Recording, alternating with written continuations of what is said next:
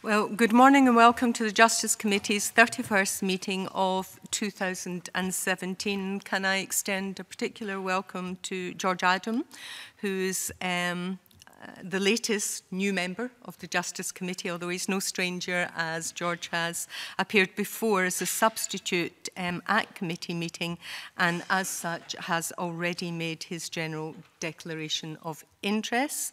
We have apologies from Ben McPherson, and I'm very pleased to welcome Stuart Stevenson back to the committee, who is attending as a substitute this morning. Agenda item 1 is the decision on taking item 5, which is consideration of our forward work programme in private. Are we all agreed? Agreed. Thank you for that. Agenda item 2 is our evidence session on the civil litigation expenses and group proceedings Scotland Bill. I refer members to paper 1, which is a note by the clerk, and paper 2, which is a spiced paper. The committee will be taking evidence on 2 bills today, so I'm afraid time is tight. Nonetheless, I very much welcome our witnesses for the first evidence session, which is Sheriff Principal James Taylor, author of the independent report that preceded this bill, and Elaine Samuel, Honorary Fellow, the University of Edinburgh, who supported Sheriff Principal Taylor's review group. Thank you both very much for attending today. We now move straight to questions, starting with Liam Kerr. I will up front just declare an interest in that I'm a practising solicitor and a member of the Law Society of England and Wales and the Law Society of Scotland. I'd just like to start, the Scottish Government has stated that the primary objective of the bill is to address access to justice. So first of all, how far do you think that the recommendations you made in the report went towards tackling the issue of access to justice? There are 2 main elements which are for consideration today, which in my submission to you improve access to justice. The first is the facility to make damages-based agreements available to solicitors, as opposed to the present fashion, which is for solicitors to form their own claims management company, wear 2 hats and offer damages-based agreements through their second hat. And the other provision is in relation to qualified one-way cost shifting.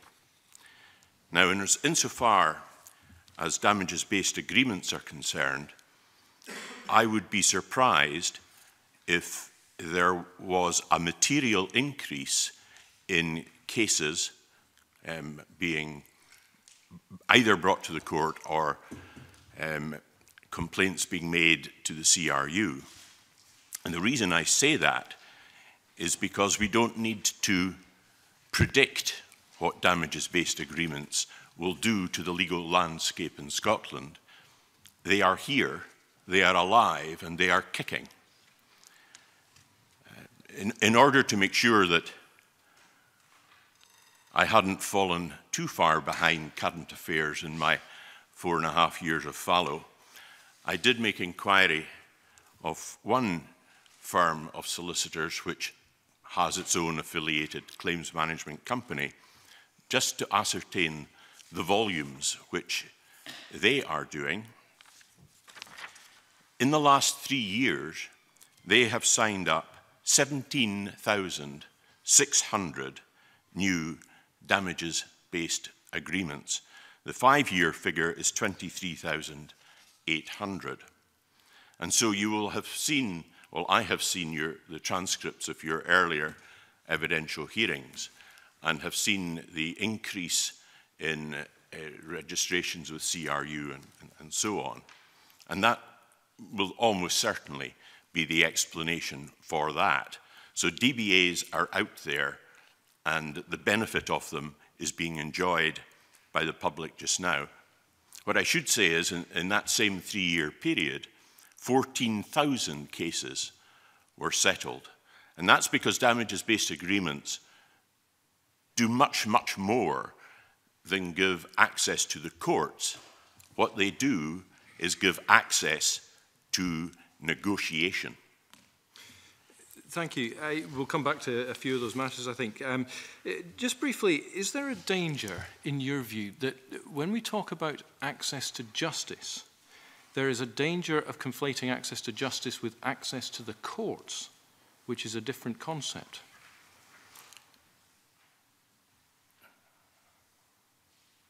Well, ultimately, the ultimate arbiter of justice is the court. But isn't it the case that we talk in general terms about access to justice, when actually what we're meaning is access to the court, not to the right result? If we equate justice with the result that people seek, which might be a myriad different things. Access to justice is to enable members of the public to know what their legal rights are and to be able to exercise their legal rights. That may require recourse to the courts.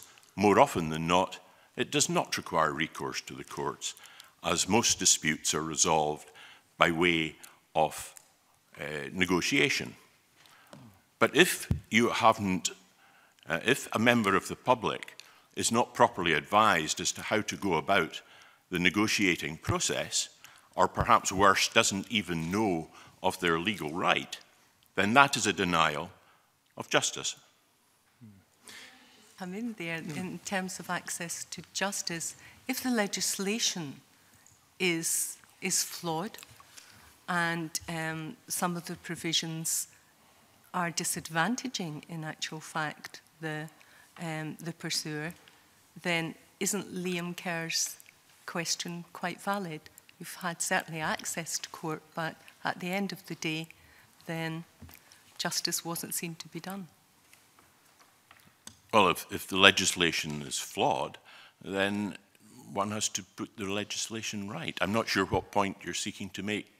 Well, probably as we continue our lines of questioning, there will be certain provisions which perhaps you recommended that aren't in the bill, which at the very least would have been an improvement perhaps on the legislation, and therefore, by that definition, access to justice wasn't achieved the way it possibly could have been. Well, I would always be happy for any of my recommendations to be implemented. Okay. Liam Kerr. Thank you.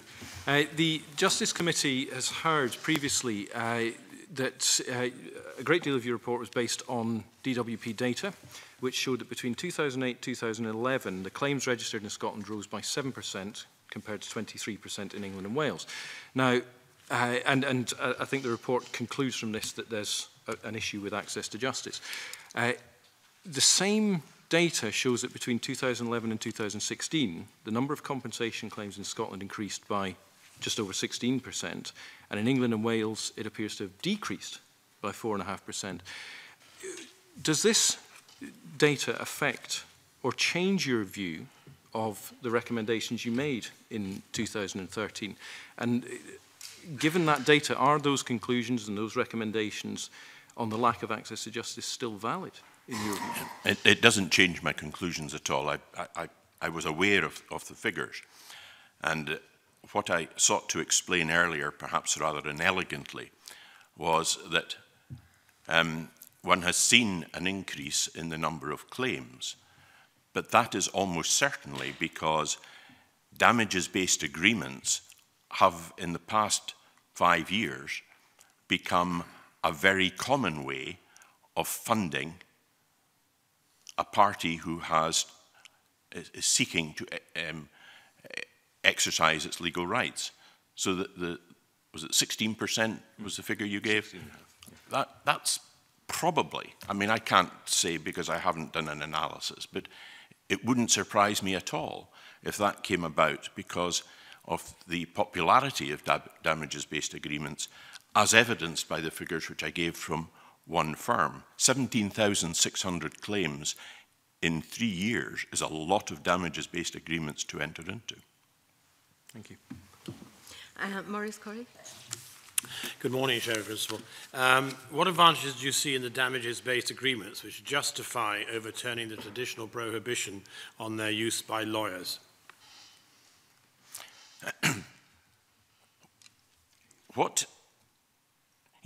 It would be legitimate to say if damages-based agreements are as popular as I have just indicated they are, why do we need all this? Well, the reason why we need all this is because at the present moment, they are completely unregulated. They are being offered by claims management companies, and as we know, claims management companies are at the present unregulated. My report makes a recommendation that damages-based agreements should be permitted to be entered into only by regulated bodies, and I would like to see something like that in the bill. The lack of regulation has two major impacts. Firstly, the percentage which the solicitor or claims management company, it's one and the same, can take is unlimited. And the present rate, I understand, can be anywhere between 15 and 20% of all damages, past loss and future loss. I do know of one firm which uses a taper, which is what I recommend should be deployed when it falls down to 2.5% at the upper levels. And the other mischief which requires to be addressed, and I'm pleased to say this bill does address it, is that there is no clarity at the present moment on what no win, no fee actually means. Different offerers of DBAs use different definitions of what no win, no fee means. For example, who is going to pay for the medical reports? Who is going to pay for the court dues? Who is going to pay for the expert who will inevitably be required? And what I wanted was a level playing field where the solicitor had to pick up all of these costs, save only for any after-the-event insurance premium. That means that a member of the public can go to 2 or 3 providers and get directly comparable quotes, because the last thing I would like to see is a go compare for claims management companies. Thank you. If we can just probe a little bit further into these damage-based agreements, Rona. Yes, good morning. Yes, you mentioned future loss just briefly there. I wonder if you could explain the reasoning behind your recommendation not to protect damages from future loss from inclusion in the success fee calculation in most cases, and do you think that lack of protection for compensation for future loss will leave the pursuers worse off if they pursue the action under a damages-based agreement? Well, at the present moment, the damages which are being deducted, or rather the success fee which is being deducted from future loss is between 15 to 25%. And indeed, I heard yesterday in one firm is charging 33.33%. And the public, notwithstanding what might appear, at least appears to me, to be rather generous terms to solicitors, are still entering into those agreements. And they enter into those agreements because they are simple, they understand them, and they know precisely what the outcome is going to be. I included future loss in the calculation of the success fee because to do otherwise provides an inbuilt incentive to the solicitor to delay the proceedings.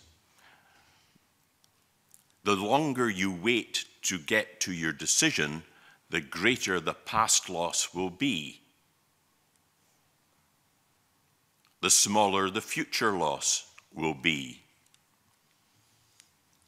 We don't need incentives for delay. Further, when cases proceed to court, it is usually the tricky cases which are involved. And it is very often the future loss which is the sticking point and which prevents a settlement occurring. And it is at that point that the solicitor and the lawyer, because counsel are usually involved if it's in court at this level, as that's when they start to earn their corn. And therefore, I think they are entitled to be rewarded for that. Now, the vast majority of claims settle. And they usually settle on a lump sum, because it's a broad brush approach which is taken to the negotiation. And there is no definition of past loss and future loss. And if a case settles at the door of the court, you can bet your bottom dollar that there is no consideration of past and future loss. It is just the lump sum which the insurer is prepared to pay and the pursuer is prepared to accept to get rid of the claim. And one firm of solicitors, when I was going round during my consultation period, told me of the problem if there are multiple pursuers, where you have a family perhaps injured in a road accident, and the insurer of the car at fault, or the driver of the car at fault, simply says, oh, here's a large sum, divvy it up between yourselves. Now, as the solicitors told me, it's hard enough to divvy that up between the individual members of the family. It's even harder, or would be even harder, if we had to start working out not just what each member was entitled to, but what the future and past loss was. So that is looking at it from the point of view of the solicitor. Few judges, if any, would claim that their awards for future loss are accurate to 2.5%. They're not.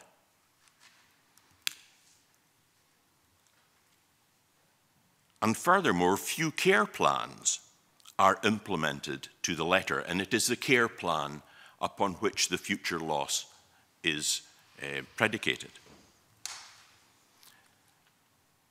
The care plan ends up not being followed for a whole raft of reasons. Social reasons, the family circumstances change, they have to move house, and sometimes one has medical improvements which make life much simpler for the particular handicap which is being rewarded in the future. So the 2.5% is not going to make a material difference to the manner in which a pursuer is cared for post-accident. And one ends up with a balance. It's a loss of 2.5%, but it provides an access to justice. 97.5% of something is better than 100% of nothing. And the evidence which we have is where I started. Damages-based agreements are popular with the public, even although they might end up paying 20–25% of their future loss to their solicitor. Now, I know that the position in England and Wales is different. And Lord Justice Jackson, in his report, recommended that future loss should not be included in the success fee. But Lord Justice Jackson had second thoughts on that, very much had second thoughts on that.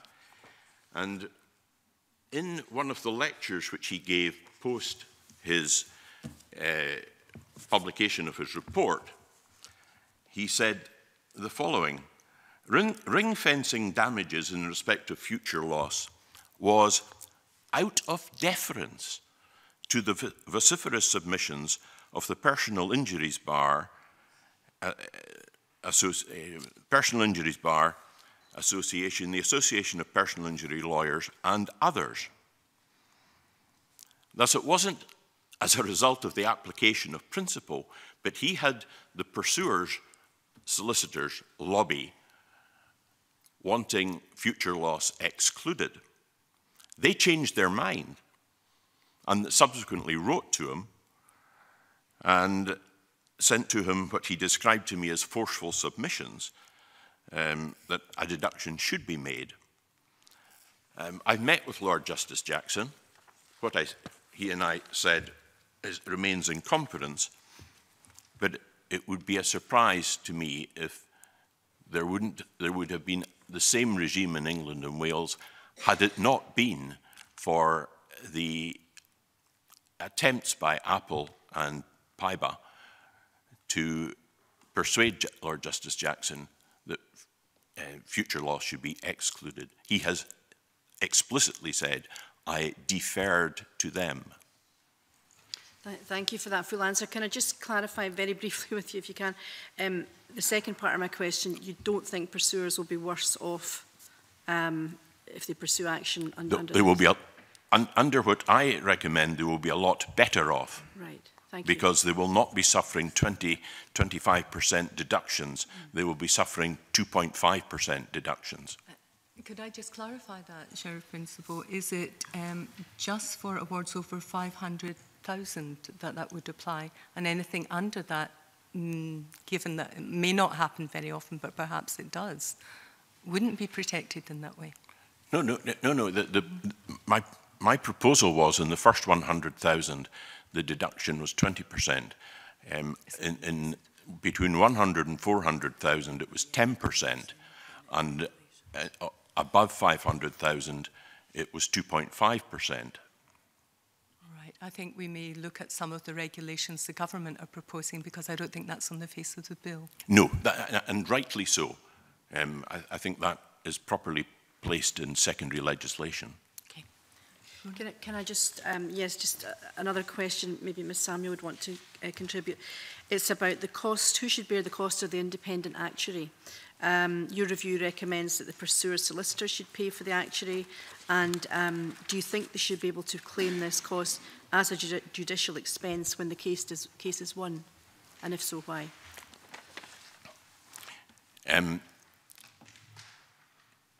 It is not for the cost of the pursuer. It is not a cost which should be charged to the pursuer.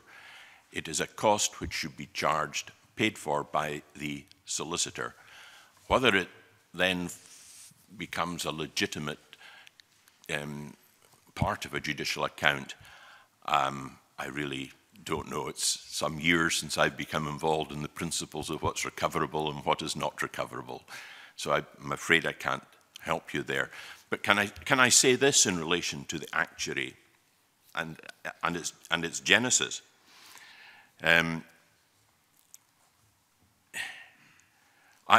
went about and spoke to a considerable number of both pursuers and defenders firms, and one pursuer's firm told me that very often there was great pressure brought to bear upon a pursuer to accept a lump sum when a periodical payment would be far more advantageous. And the pressure comes from family members. They see the opportunity for a large pot of money. And it has to be said that some of the pursuers also see the attraction in having a large pot of money available to them. And it was out of that discussion, the solicitors told me that in those circumstances, they send the client to an actuary. And they want the actuary to give independent advice, and hopefully it would be that the pursuer should accept a periodical payment. But it also had the advantage of protecting the pursuer from subsequent criticism.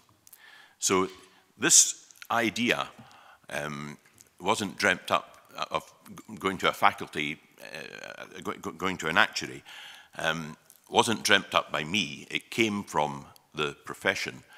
And something said in one of the earlier sessions, I think by Mr. Stevenson, when he said, but I could add up a few sums and call myself an actuary.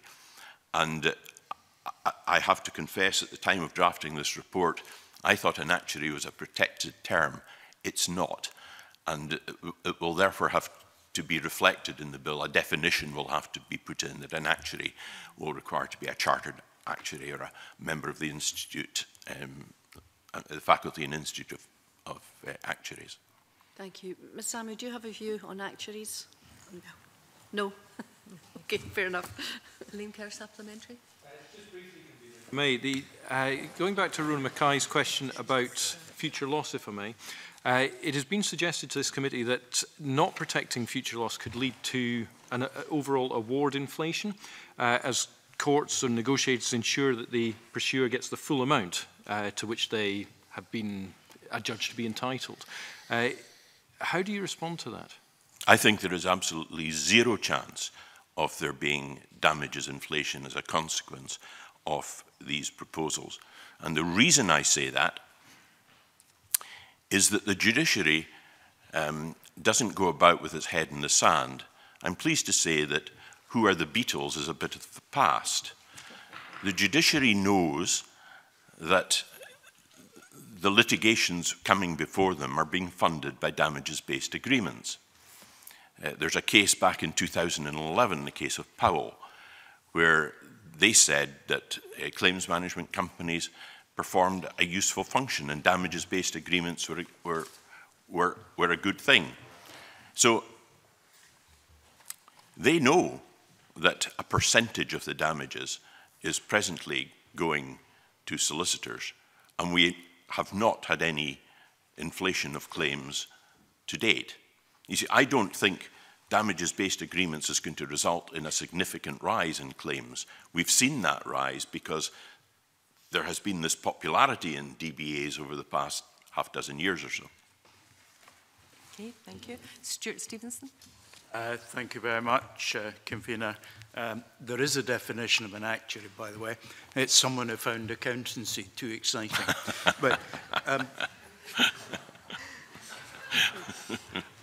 But that probably won't do for the purposes required. Let me turn to the bill at Section 8, the restriction on pursuer's liability for expenses and personal injury claim. And I've raised previously, and I'll just lay out a modest scenario, that a guy in his Rolls Royce steps out of his car and is run down and severely injured by a cyclist. The cyclist is somebody who's at or has completed paying off his mortgage but has a limited income. So he's asset rich and income poor. So therefore may well be worth pursuing for a damages claim. But clearly in this case, the pursuer is fundamentally likely to be the more wealthy of them. Should in those circumstances the pursuer have the option of knowing that it will always be the defender who's having to pick up the legal costs of the pursuer, because as currently drafted, Section 2 really doesn't address this. Subsection 2 of 8 doesn't address this, the assumption being that the defender is a big insurance company and the pursuer is the wee person. But there are cases, surely, where that will not actually be the case. The answer, Mr. Stevenson, is that if the defender is a man of straw, the pursuer will not be raising proceedings because there is no point in obtaining a court order, a court award, which one then cannot enforce. Do forgive me, though. I'm positing that the defender, while perhaps of modest income, in the modern world where the purchase of a house 30 years ago might have been quite affordable for that person, and is now perhaps in Edinburgh worth something of the order of 250, 300,000. They are a bit removed from being a man of straw and may well be worth pursuing, but the effects on that person are disproportionate to the benefit that somebody who is an extremely wealthy person who might be doing the pursuing would gain. And I just wonder whether the bill should be adapted to constrain the availability of the qualified one-way cost shifting more than it currently does. The difficulty in constraining it, as you suggest, is that then removes the certainty which, providing the pursuer behaves himself, provides. And the danger at the problem at the present moment is that although rarely do successful defenders in personal injury cases recover their expenses, the solicitor advising the pursuer has got to act responsibly and say, I cannot give you a guarantee that you will not be faced with a large adverse award of expenses which will probably bankrupt you. And in those circumstances, the pursuer, not surprisingly, backs off. Now, if I saw an example which I think was given by faculty to restrict the circumstances in which qualified one-way cost shifting would apply to those parties who can be found liable to make an interim award of damages. Those who are insured, those who have a public body, and there's a third element which escapes me just now. The difficulty with that is that you could end up with parties not bothering to insure themselves when they ought to be insuring themselves. You could end up with parties taking on a much higher excess in order to pay a much lower premium and therefore effectively making themselves self-insured.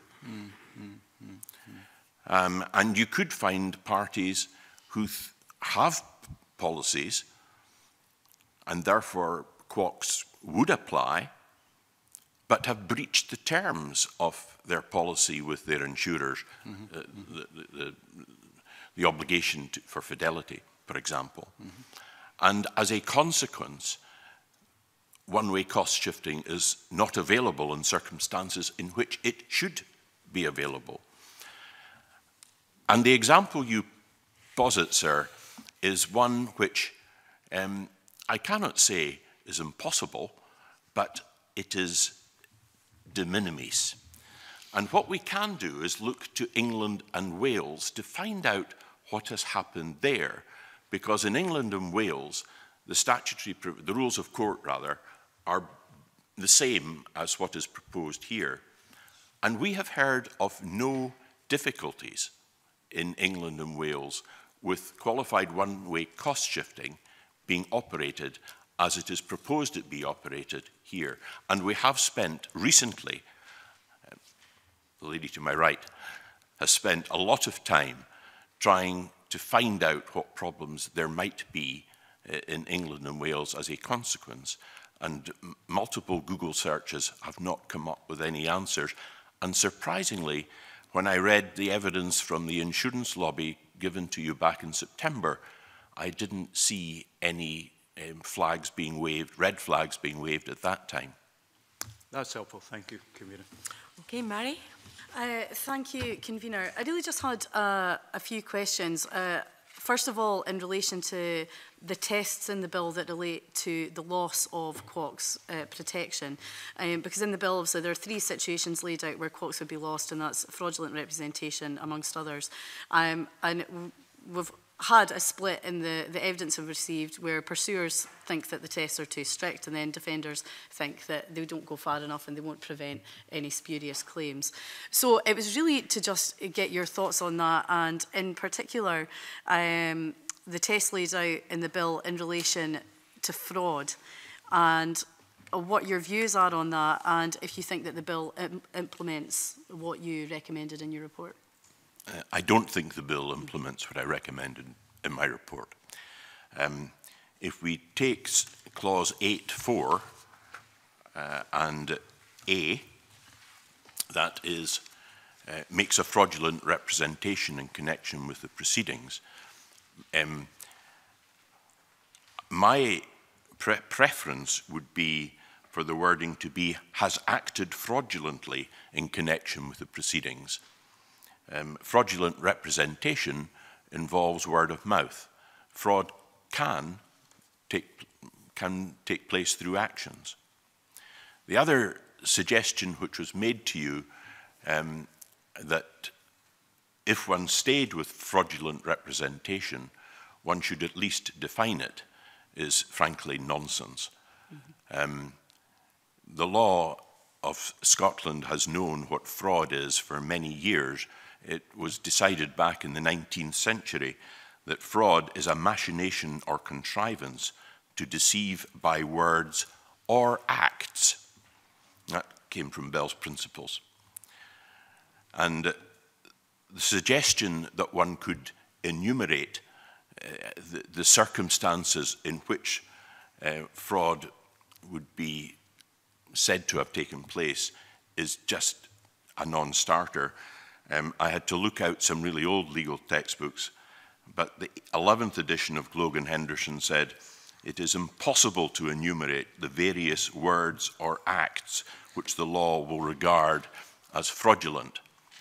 So I've dealt there with not just the wording, but also the nonsense which you've heard from others. The second, so therefore I'm not in line with the pursuers' lobby for 8.4a, but I am in line with them in their criticism of 8.4b, because I don't think that goes high enough. Wednesbury unreasonableness is what I recommended, and I think the formula which Mr. De Rollo suggested to you came very close to being what I would choose to have there. I tweaked his formula ever so slightly, and I would suggest as an alternative it should read, if in the opinion of the court the pursuer's decision to raise proceedings or their subsequent conduct is so manifestly unreasonable that it would be just and equitable to make an award of expenses against the pursuer.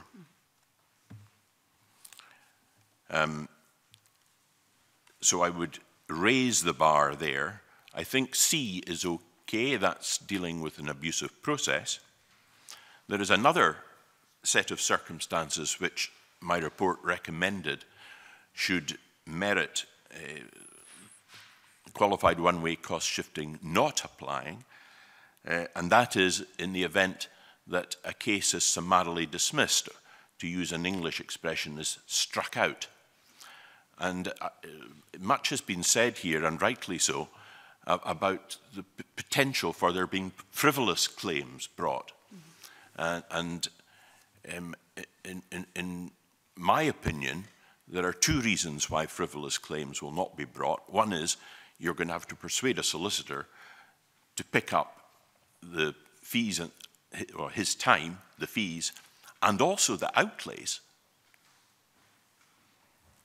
without little prospect of recovery. And secondly, if the action raised is of no merit, there is a facility in the court introduced about 5 years ago following the Civil Court's review, whereby a defender can say to the court, this action has no merit, strike it out. And in those circumstances, the benefit of qualified one-way cost shifting is lost and should be lost. And one of so I would have another element put in there of D. And finally, in the session you had with the insurance lobby, it was said by one of their number that even although the pursuer didn't beat a tender, qualified one-way cost shifting continued to apply. Well, not in my world it doesn't, and not in the report which I've made. So I accept entirely the bill team's rationale that dealing with tenders and their nuances should be in secondary legislation, because you don't want to start fiddling with the common law in an act of Parliament. But I think I'm persuaded that if qualified one-way cost shifting should not be available and it should be specified as not being available in the event that the pursuer has failed to beat a tender. Thank you very much. You actually touched on a few of the other questions that I had there, in particular the test in relation to unreasonable behaviour as well. And I would agree, I mean, in terms of what you said about spurious claims, that certainly echoed with the evidence that we heard from solicitors who said that, well, they just wouldn't take on the case if they didn't think it was going to get anywhere anyway. So, what I did was a little exercise just to see the sort of outlays which the solicitors are going to have to pay. And at the present moment, according to the Scottish Court Service website, to raise an action, there has to be an outlay of £214. Every time there is a motion, each party has to pay £54 just to enrol the motion. And then you have to pay £77 per half hour for the proceedings. Now, those payments have to come out of the solicitor's pocket in a damages-based agreement. And that's before you start looking at the costs of the medical reports and the experts' reports, all of which will be in the hundreds, if not the thousands.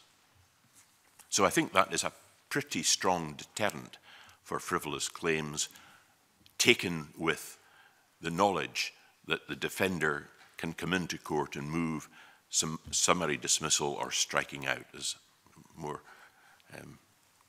vernacular. thank you for that. That's really helpful. And also, I just want to clarify then, I mean, you touched on tenders there as well, and it was just a bit about that process. So to clarify that, do you think that is something that should be more clearly defined within the bill, or? No, I don't think they should deal with what I propose in regard to tenders in the bill, because that's getting into more technical detail. I think that's properly in an active sedent. Okay. But I think a one line that Quox flies off in the event, well, what would it be?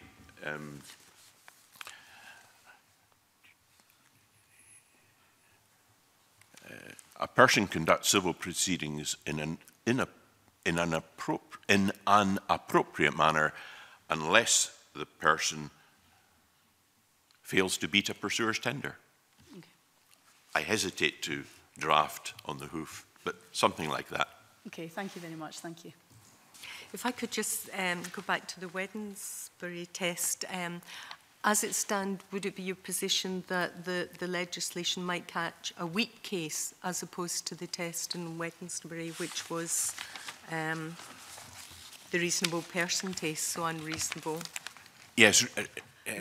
So the wording you've suggested would meet that test, that Wednesbury unreasonable refers to the decision that's so unreasonable no unreasonable person could have reached it.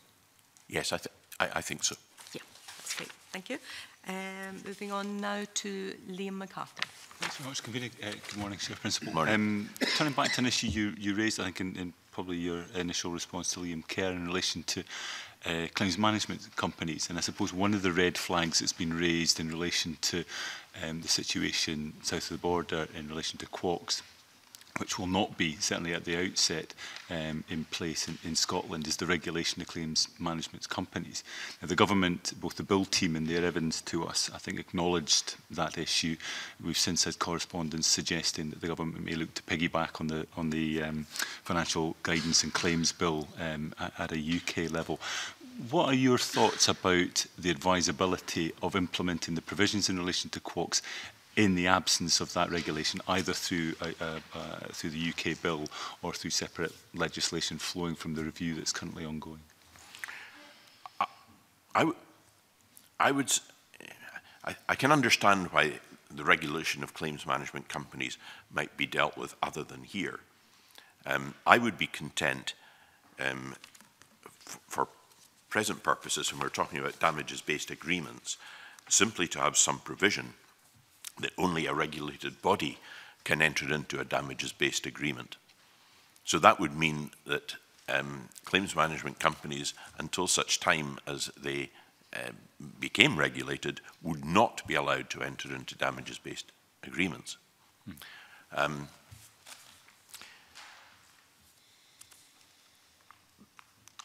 But my recommendation is that claims management companies fall to be regulated.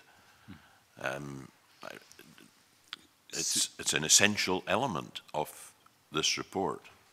That certainly seemed to be the hint that Scottish Government officials were giving us when they were setting out the objectives of the bill. But to your mind, it would be sufficient to have, for the time being, a reference to regulated organisations or bodies, and that will manifest itself either through the changes to the UK legislation or whatever emerges from the government's. Yes, it would be a holding element. They wouldn't be allowed to enter into damages-based agreements, take 20–30% from all loss. Okay. But I actually think most claims management companies will disappear in Scotland, because the vast majority of claims management companies in Scotland are simply fictions, because they are firms of solicitors who set up their own tame claims management company. The ownership of the firm of solicitors is the same as the ownership of the claims management company. That's helpful. Thank you. Yeah, that's helpful. Mary. No, sorry, Maurice next. Thank you, Convener. Chair Principal, the defender representatives have argued that the provisions on the QUOCs and damage-based agreements will tip the balance too far towards unscrupulous pursuers unless other controls are introduced, such as fixed expenses or more extensive pro-action protocols. Do you agree with these concerns?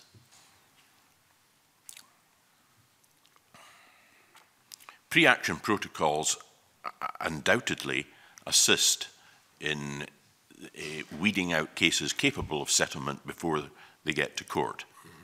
I confess I'm not completely up to speed on what pre-action protocols exist, but as a generality, they are worthwhile. I think they operate just now and are mandatory in all cases up to a value of £25,000.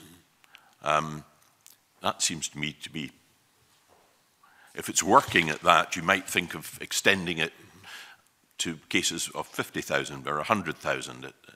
I would have thought that's the role of the Civil Justice Council, to be monitoring these aspects and deciding at what level the mandatory pre-action protocol should kick in, and the sort of actions which should be covered by it. Fixed fees, they're a bit of an unknown quantity. I mean, I dipped my toe in the water of fixed fees by suggesting that in what was then to be a new simplified procedure, it should be fixed fees. And I would like to have seen that in operation before I ventured an opinion on whether it worked and therefore should be rolled further out. But as a general concept, I like the idea of fixed fees. They operate it very successfully in at one of the patent courts in London. It's in my report somewhere. The key watchwords in this report were, or one of them was predictability, and fixed fees brings about a predictability. So I like the idea of fixed fees. I'm not sure I necessarily tie it in with qualified one-way cost shifting, if you follow that. Yeah.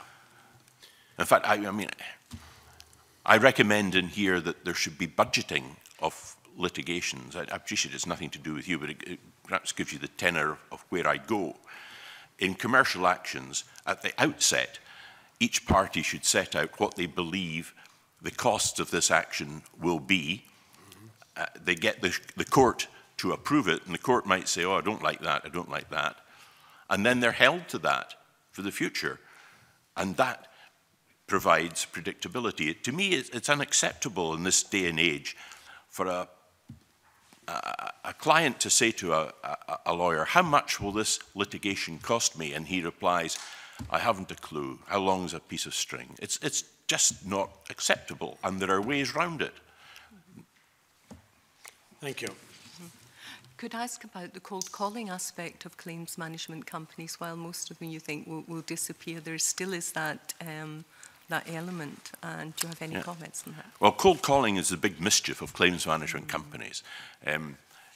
If you go back to Jackson, if you go back to several sources, the Conservative peer, Lord Young of Graffham, he carried out an examination of claims management companies. The Legal Services Board in England, they carried out an examination of claims management companies, and save for cold calling, they thought they actually served a useful role in the process. But my report recommends that case management companies, or anybody for that matter, should not be permitted to cold call. And once you've got a regulator in, then that helps. I recommend that there is a professional duty on a solicitor to satisfy himself that before a case is referred to him by a claims management company, that it has not been obtained by means of cold calling. And that will require the Law Society to firm up their professional guidance provisions, so that if a solicitor does accept a case or doesn't make reasonable inquiry as to whether it was attained by cold calling, it will be professional misconduct. And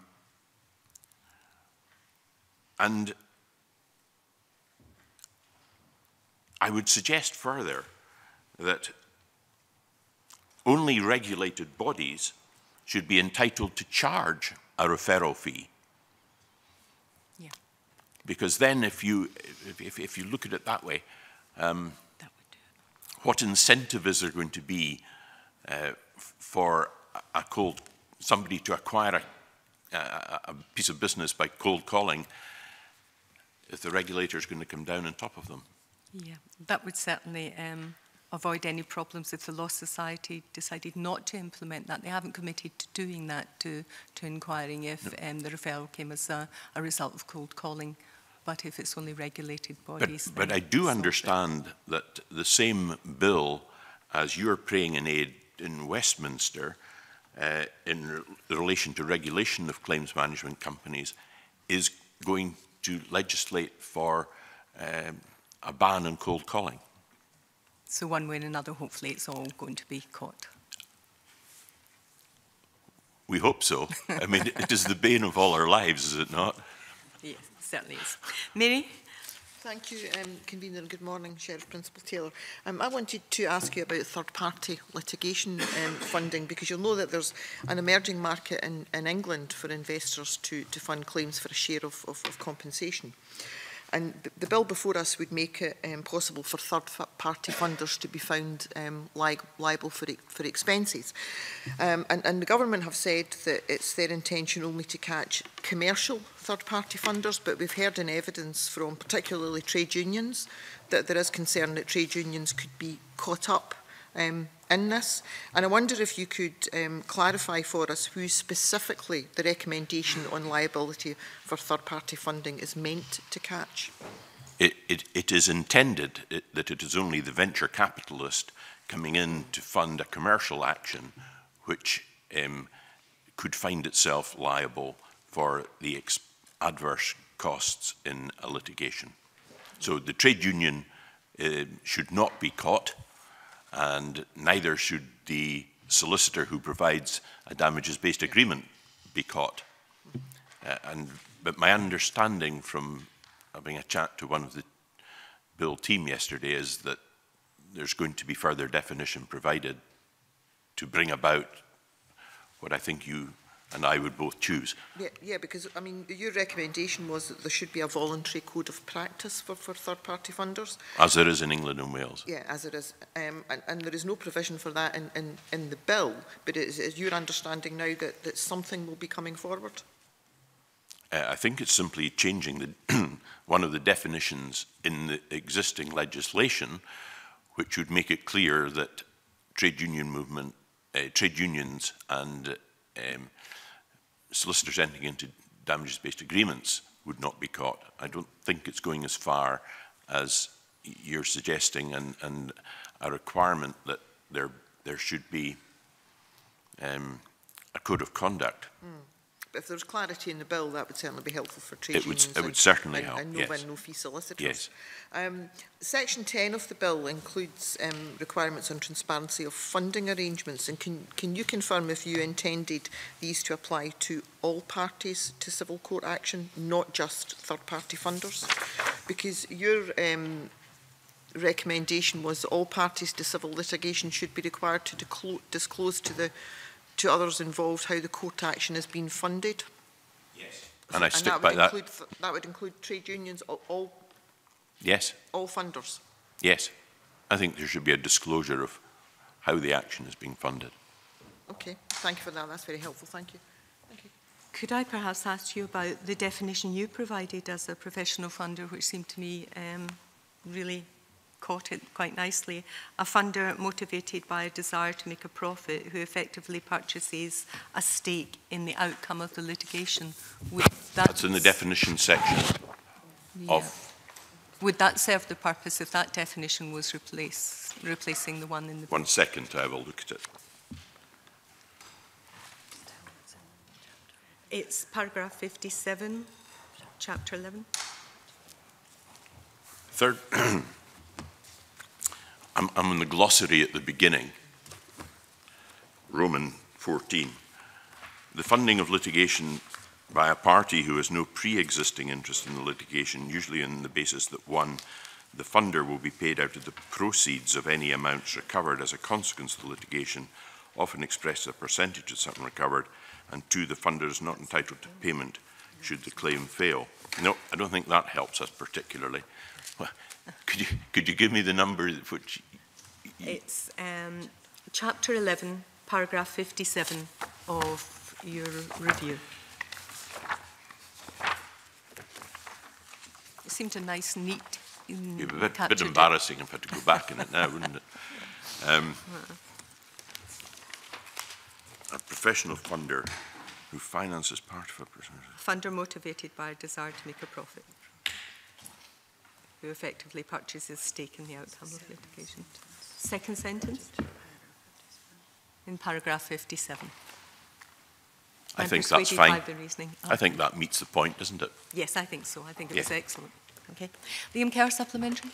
Thank you, Convener. Just briefly, if I may, I'd like to take you right back to the start and the basis of this whole process. In paragraph 43 of chapter 8 of the report, you talk about individuals being put off from pursuing legitimate claims for fear of an award of expenses against them. Do you have any idea as to how many of these pursuers exist? Is there any evidence that it's the fear of an award against them that is putting them off? And just something that sprung to mind, if the claim is legitimate, to use the specific word there, why would the individual have an award of costs made against them? And shouldn't the solicitor be saying, you're okay on this, go forward? Well,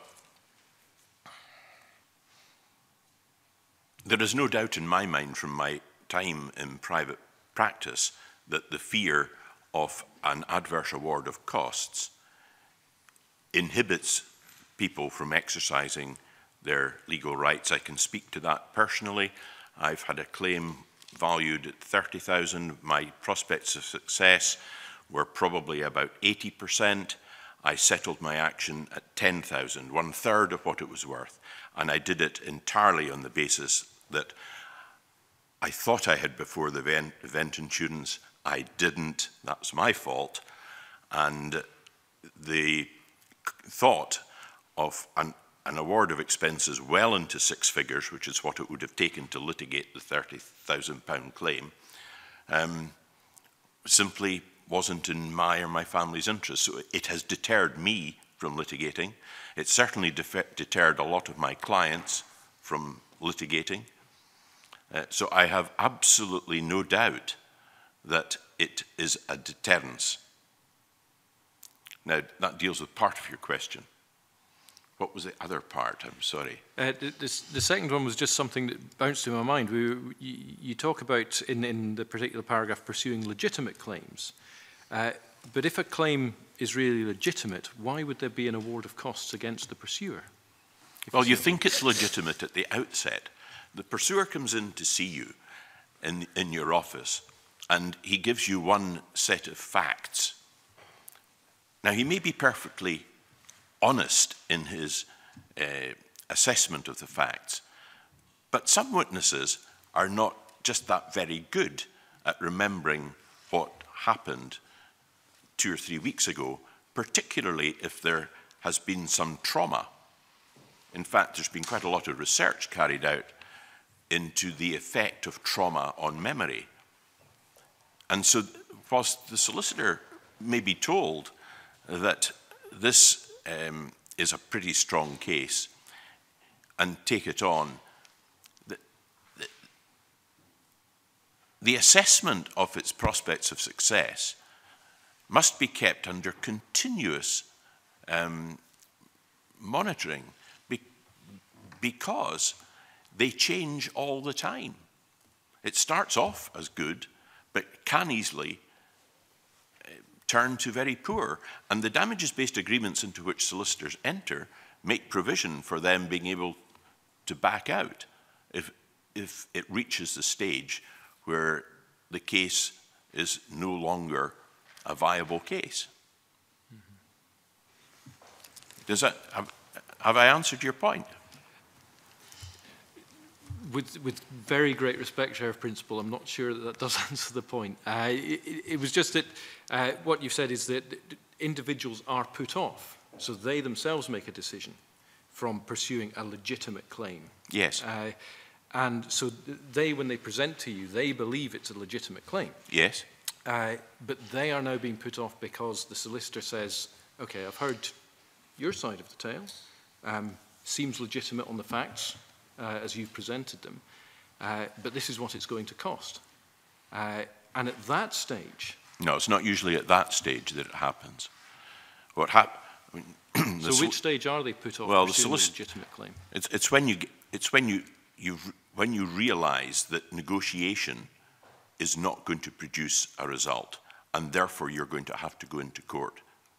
Because an adverse award of costs, the clock only starts ticking when you get into court. So in the circumstances which you have put forward, of course the solicitor would write to whoever the alleged wrongdoer was, and hopefully a negotiation would then ensue, by which time one gets a fairer idea of how the land lies from both sides. And rarely is there a monopoly of right on one party. And it is at the point when you start to go in, when you have to go into court because the negotiation has proved unfruitful, then you've got to say, well, if you lose, you've got the risk of a severe adverse award of expenses, which could, in many cases, bankrupt the individual. Thank you. Could I perhaps ask you about two of your recommendations which aren't on the face of the bill, but you made? One was the additional fee, the extra amount in judicial expenses that a judge can award where the case has been particularly complex or time-consuming. And I think you suggested the additional fee should be continued to be decided by the judge at the end of the case, but recommend it should be limited to 100% uplift of the judicial expense amount. Should that be on the face of the bill, or should it be regulated in some other way? That is probably best dealt with by secondary legislation. Mm-hmm. But it should be something that's built into the second. Yes, and I would also suggest that when a judge is asked to make a decision with regard to an additional fee, there are a series of factors which have to be taken into account. The complexity of the case, and I can't remember them all off, there's about half a dozen. And I would suggest that the provision should also now be expanded to require the judge to consider the extent by which the pursuer solicitor is being remunerated by way of a success fee. That's helpful. The other one was the role of the solicitor, again, not in the face of the bill, but maybe something that should most certainly be looked at, where you recommended that solicitors should be required to discuss all potential funding options with their client, and that this should include things like legal aid or an existing insurance policy, and that they should write to the client with their recommendation and the reasons for this. Yes. Lord Justice Jackson recommended that before a damages-based agreement was entered into, the solicitor about to enter into the agreement had to refer the client to an independent solicitor to make sure that all the pros and cons had been properly explained. And I thought that was just a bit of overkill and a bit of too much administration. So this is the watered down version, if you like, of what Jackson recommended. And I think it's important that, firstly, to realise that damages-based agreements is not removing any other funding mechanism from the legal landscape, and it is an additional one, but it might not be best suited for the particular pursuer. I think that's very helpful. And it's just occurred to me about qualified one-way cost shifting. What I should have tried to work into one of my answers is we already have qualified one-way cost shifting in Scotland.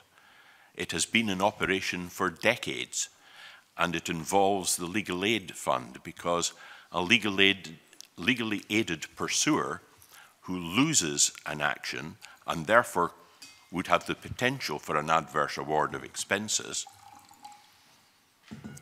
that doesn't have an adverse award of expenses made against them. In very, very exceptional circumstances, the successful unassisted party can obtain payment of expenses out of the legal aid fund. But I'm sure all round the table will appreciate that it will be in very, very limited circumstances that such applies. So we don't really need to wonder how qualified one-way cost shifting is going to work. We already know how it works, albeit in a very limited environment in Scotland. Yeah, I'm sure that will provide huge reassurance to people who are a bit worried about this this legislation. But I think we're all agreed from the committee today. Your evidence session has been immensely helpful to us, and can I thank both you and Ms Samuel for attending committee today. And with that, I suspend briefly to allow for a change of witnesses and a comfort break of 5 minutes.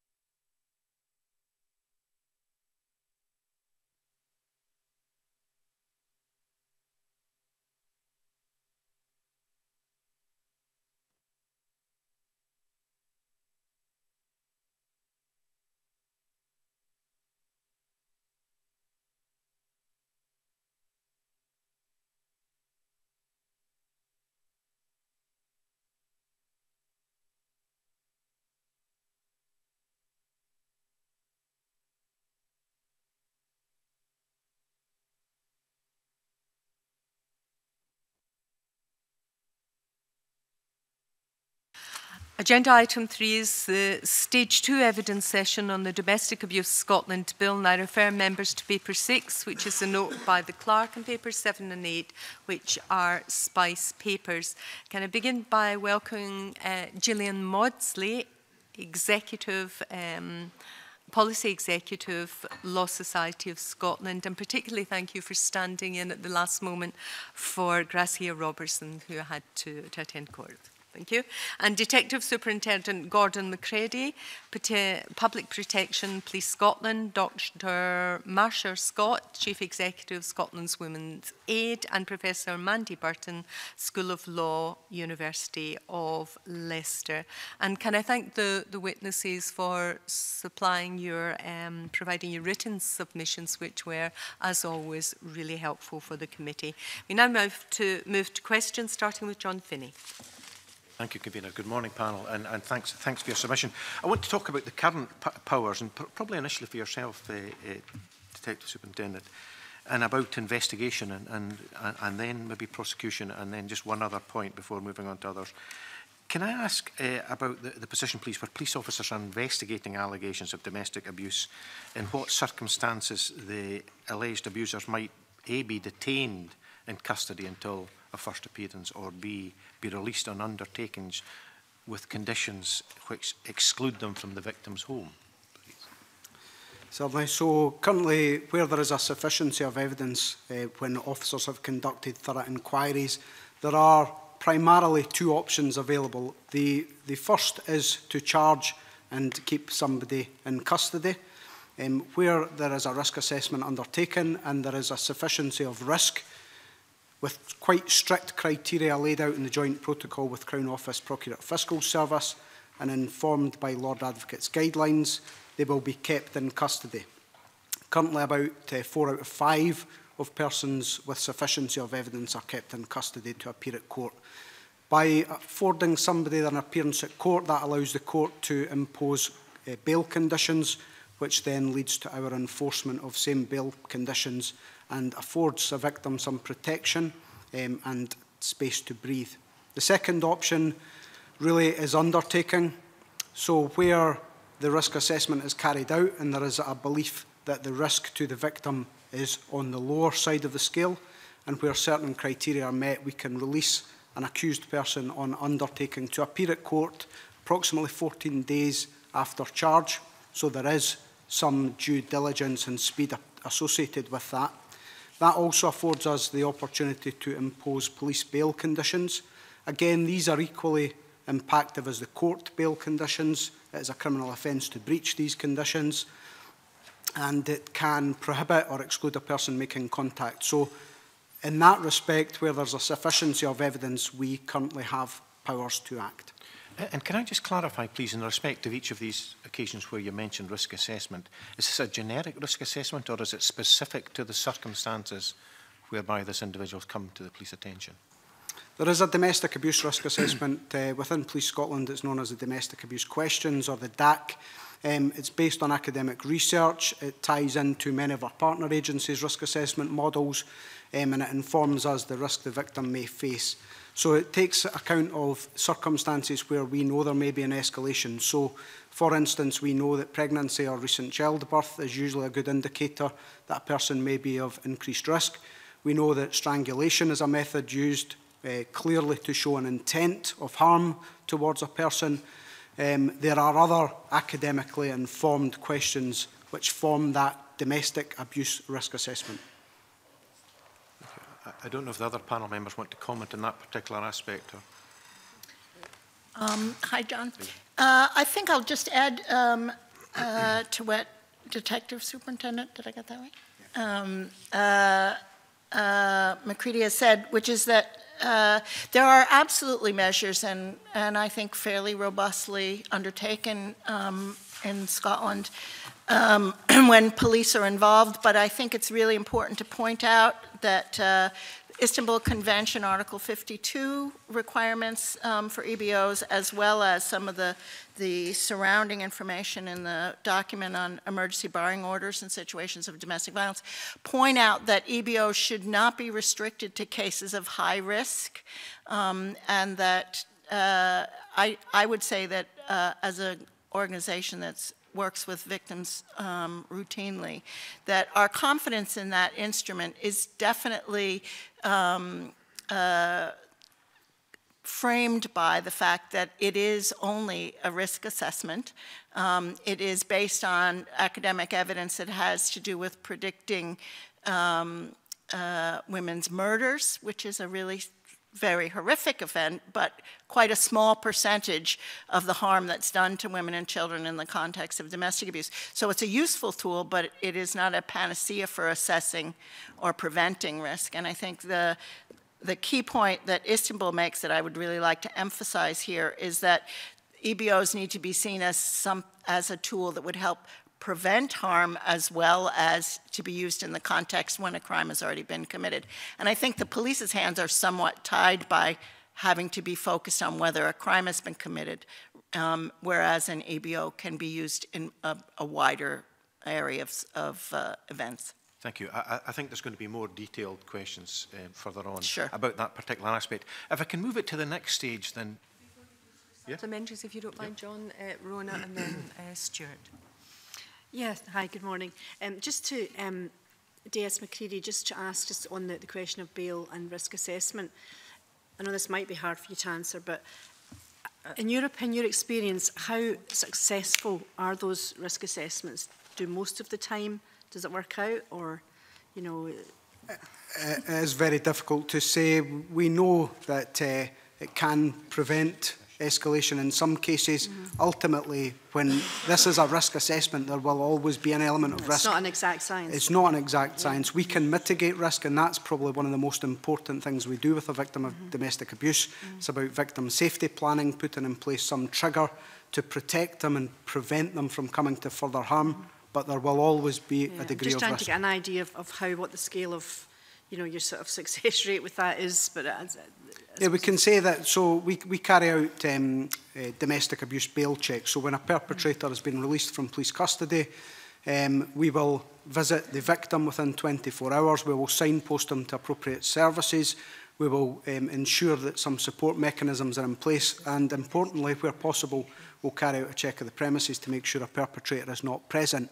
We know that 3% of those crimes convert to 3% of those visits convert to a crime being detected. So in 97% of the cases, those we could suggest that in the first 24 hours, that bail condition is operating effectively. Okay, thank you. That's helpful. And Stuart, on the investigation. I just wanted to ask a wee, and it's purely for the detective superintendent, about police bail. We are looking at domestic abuse here. I take it that when a police bail with conditions that is designed to protect the victim, that the victim will be told of what those bail conditions are. Yes, yes, it's explicitly clear. The victim must be informed about the bail conditions, primarily so that they know if a perpetrator is seen out with their premises, they know that that's in breach of bail. It affords them a sense of comfort and security, we hope, to allow them to plan for getting appropriate support or taking whichever steps they feel necessary to move forward in their own particular circumstance. And is that a general thing the police would do where there are bail conditions to protect an individual out with the domestic abuse but other similar circumstances? I just ask that because I have an experience of an example where it was only when it went to court many months later and the fiscal told the victim that it became apparent that bail conditions had been in place. So VIA, which is part of the Procurator Fiscal Service, Victim Information and Advice, where a person appears at court, do notify of bail conditions. Yeah. The police are particularly crucial in domestic abuse, but ideally any person who is protected by bail conditions should know. That's fine. Thank you, Kim. Probably allowed to supplementaries that have preempted some of what you were going to ask, John. But if you carry on. Perhaps more for Ms. Mosley. If we move to the situation then where the decision has been taken to prosecute someone, what circumstances might they be remanded in custody after appearing? And perhaps we're not talking about the first appearance in that case. or released in bail with conditions excluding them from the victim's home. What are the factors surrounding that, please? Okay.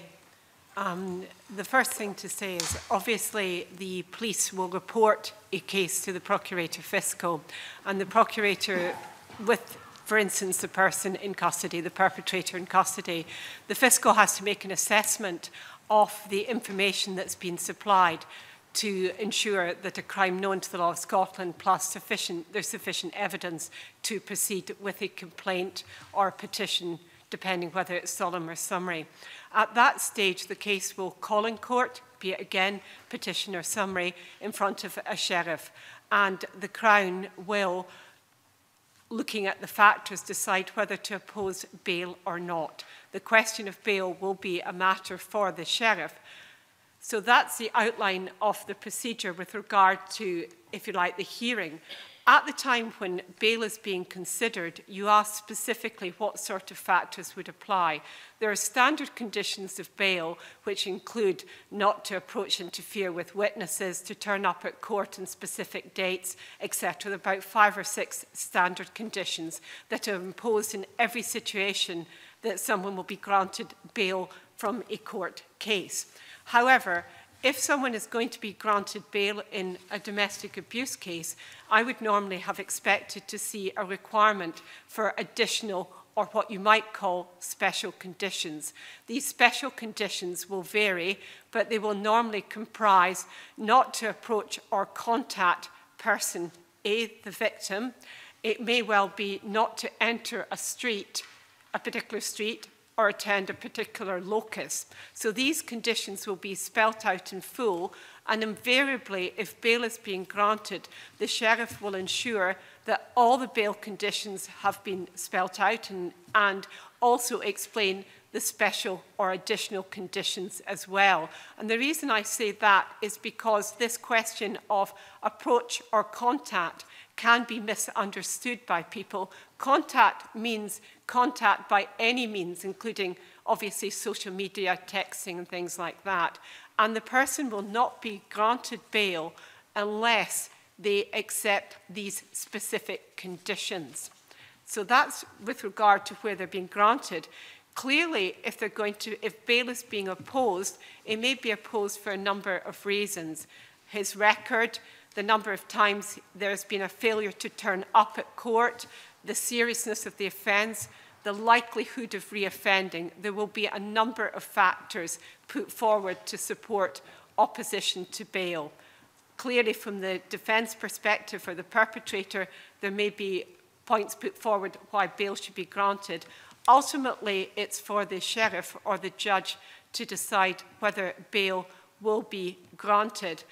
Obviously, if bail is refused, he will be remanded in custody pending trial. There are time limits clearly for summary trials, petition time limits obviously in solemn as well. If, however, he is granted bail and the Crown are opposed to that, they may well seek to lodge an appeal, and he'll be kept in custody until that appeal hearing can be heard by the Sheriff Appeal Court. Okay, Does that cover some of the information you were looking for? Yes, indeed. Marsha? Can I just add, that was a really comprehensive description of what it says on the tin, but what women and children tell us routinely is that there's a bit of a postcode lottery in Scotland around whether you're going to get special bail conditions, and the robustness of response when they're breached. So I think like with EBOs, we don't think that any criminal justice intervention is going to fix an entire problem, but I think what we're advocating for is multiple tools in the toolkit. And certainly the problem with the understanding that there is only risk when the victim and perpetrator are cohabitating is very much something that we see regularly. So if they're not living in the same house or flat, then often people assume that risk is diminished and are much less likely to be robust about either special bail conditions or breaches. But in fact, as I'm sure you all know, highest amount of risk of murder of women and children is when they are not living together or when she's seeking to leave the relationship. So it is really, really important that we have emergency mechanism to protect the women and children from in their own home. And I think that this is one of the conditions would be to look at where are there legal and police gaps at the moment, and this might fill one of them. Yes, Professor Burton.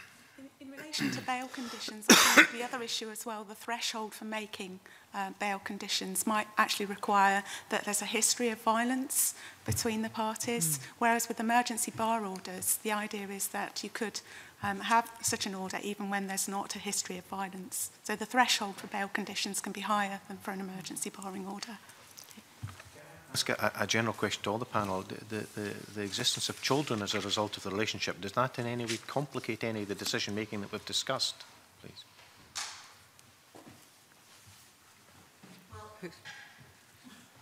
I would certainly say, and you all have heard me talk quite a bit about the influence of keeping children safe on women's decision making, and the need to see children as victims of domestic abuse. So certainly what we would recommend is that any barring order would need to cover the children, and that the barring order would need to be seen as part of a suite of protection orders that would allow children both cover their domestic environment, but also them in school settings or those kinds of settings. And so we know that some EBOs in Europe don't cover children. With the existing arrangements, setting aside what we will come on to, but with the existing arrangements, does the fact that there are children alter judicial decisions perhaps, or police decisions? Well, I think there's quite a bit of evidence that courts are reluctant to interfere in custody and visitation arrangements, and so might be less likely then to impose sanctions in which perpetrators are no longer have access to their children. But we think with a temporary order, the balance of rights in this situation should come down on the side of safety.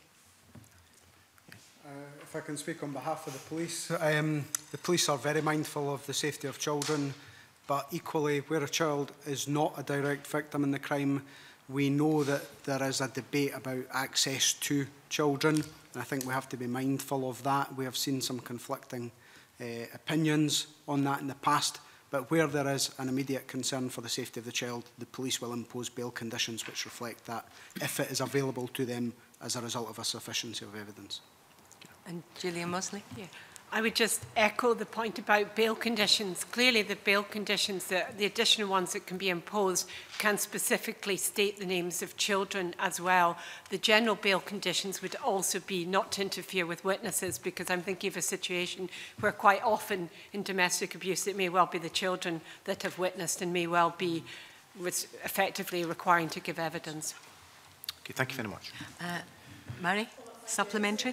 Supplementary to that, and it was about the emergency barring orders and that covering children that Dr. Scott, you touched on.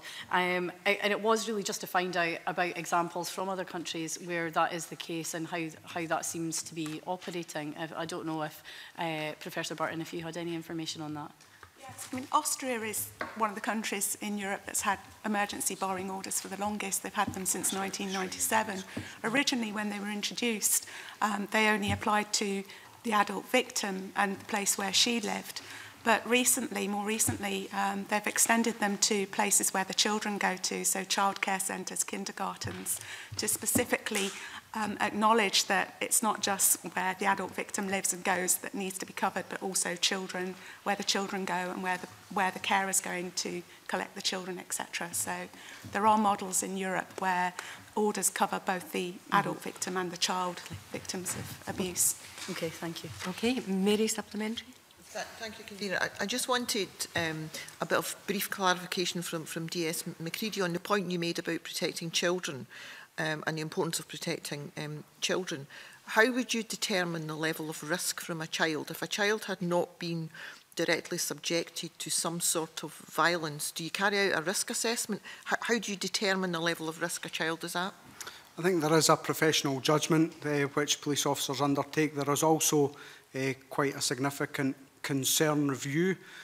So every domestic abuse incident the police attend, there will be a report submitted about the circumstances.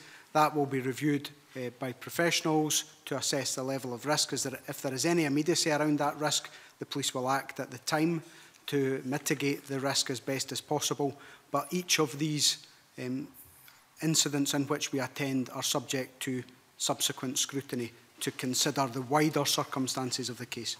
So if there's not an immediate risk to a child, can you give us any idea the time frame that it would take to review and make a further determination? I would expect that to be the next day. Right, okay, thank you. Ian MacArthur? Thank you, Convener. Just following on from John Finney's line of questioning, I suppose I know the answer to this, but I'll ask the question anyway. In terms of the powers currently available to the police and the criminal courts, could those realistically be amended in order to plug some of the gaps that have been identified? I guess we look to England and Wales, as we often do, and they have domestic violence prevention notices which are implemented by a superintendent or above, followed by a domestic violence prevention order. I think from Police Scotland's position we welcome this discussion. We have some concerns about that specific piece of legislation, in as much as whilst a victim's safety is critical, it does impose a significant financial burden on the services. In England and Wales, talking in the region of £1,000 per order, and it is a very short time frame for which a superintendent can authorise, so 48 hours in the first instance for the domestic violence protection notice, and that places some burden.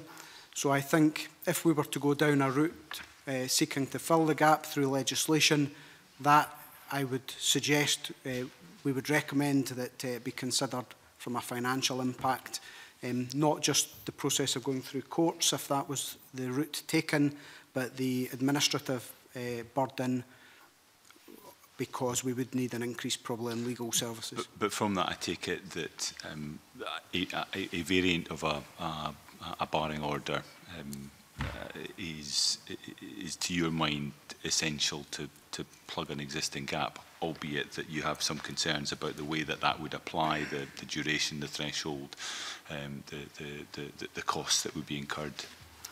I think, as I've outlined, where we have a sufficiency of evidence, we currently have powers.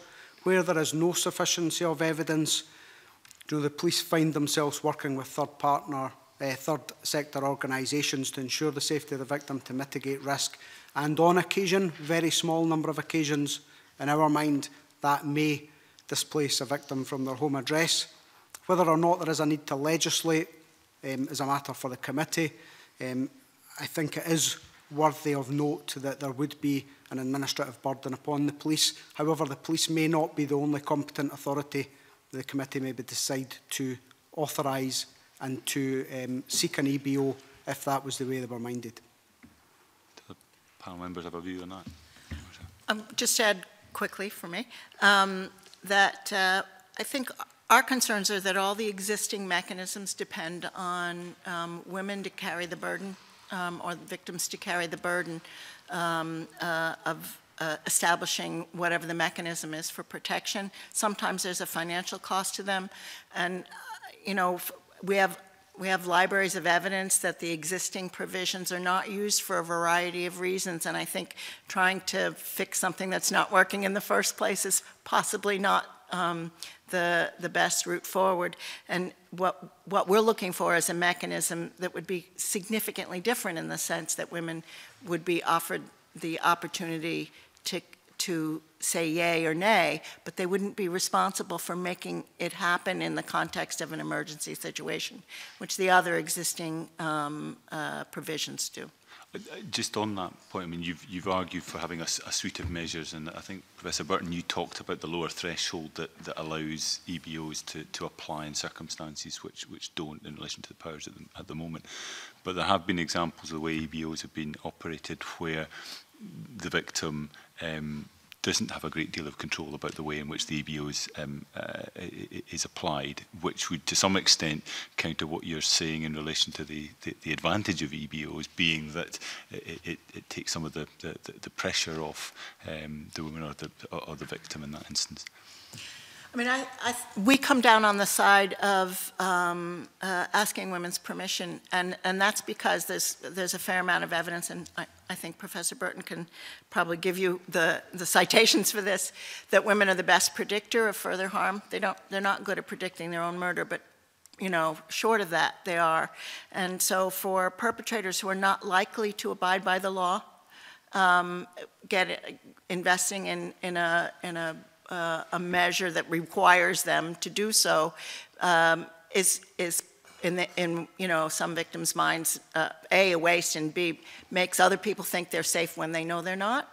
So we think it's an important mechanism that needs to be in place. But I'm also very mindful that there's a broad discussion about them, and the EBOs that exist across Europe, some require women's consent and some don't.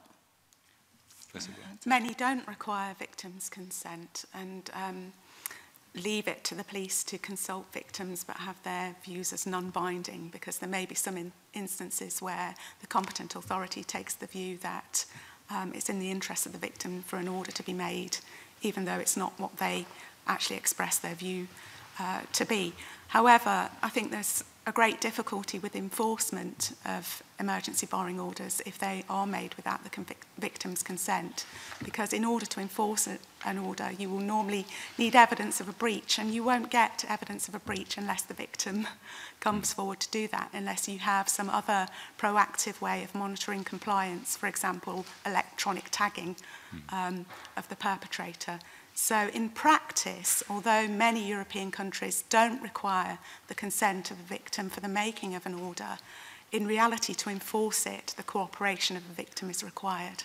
Although that's not inconsistent with the bill as a whole, where in a sense it's recognised that simply waiting for a complaint from the victim before acting is the necessary trigger, where in some instances the victim will almost be the last to acknowledge that there is a problem that needs to be addressed. So in that respect, those shortcomings of the EBO are not inconsistent with other aspects of the bill within and the EBO does have the significant advantage in that it doesn't rely on the victim having the resources, either financial or other resources, to seek protection on their own behalf.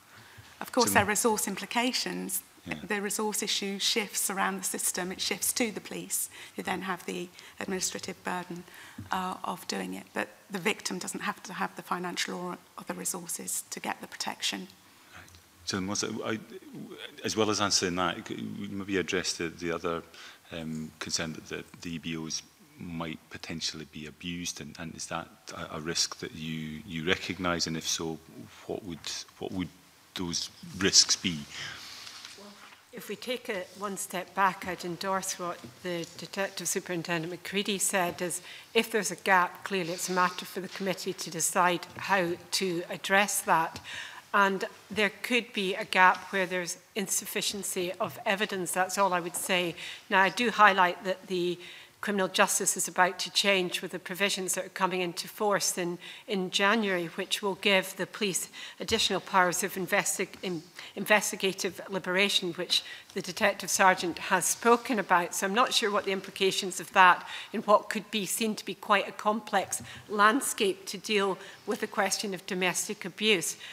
Coming to were the committee minded to make some kind of an order, the one thing I think we'd want to stress is a determination of whether it goes down a criminal or a civil route.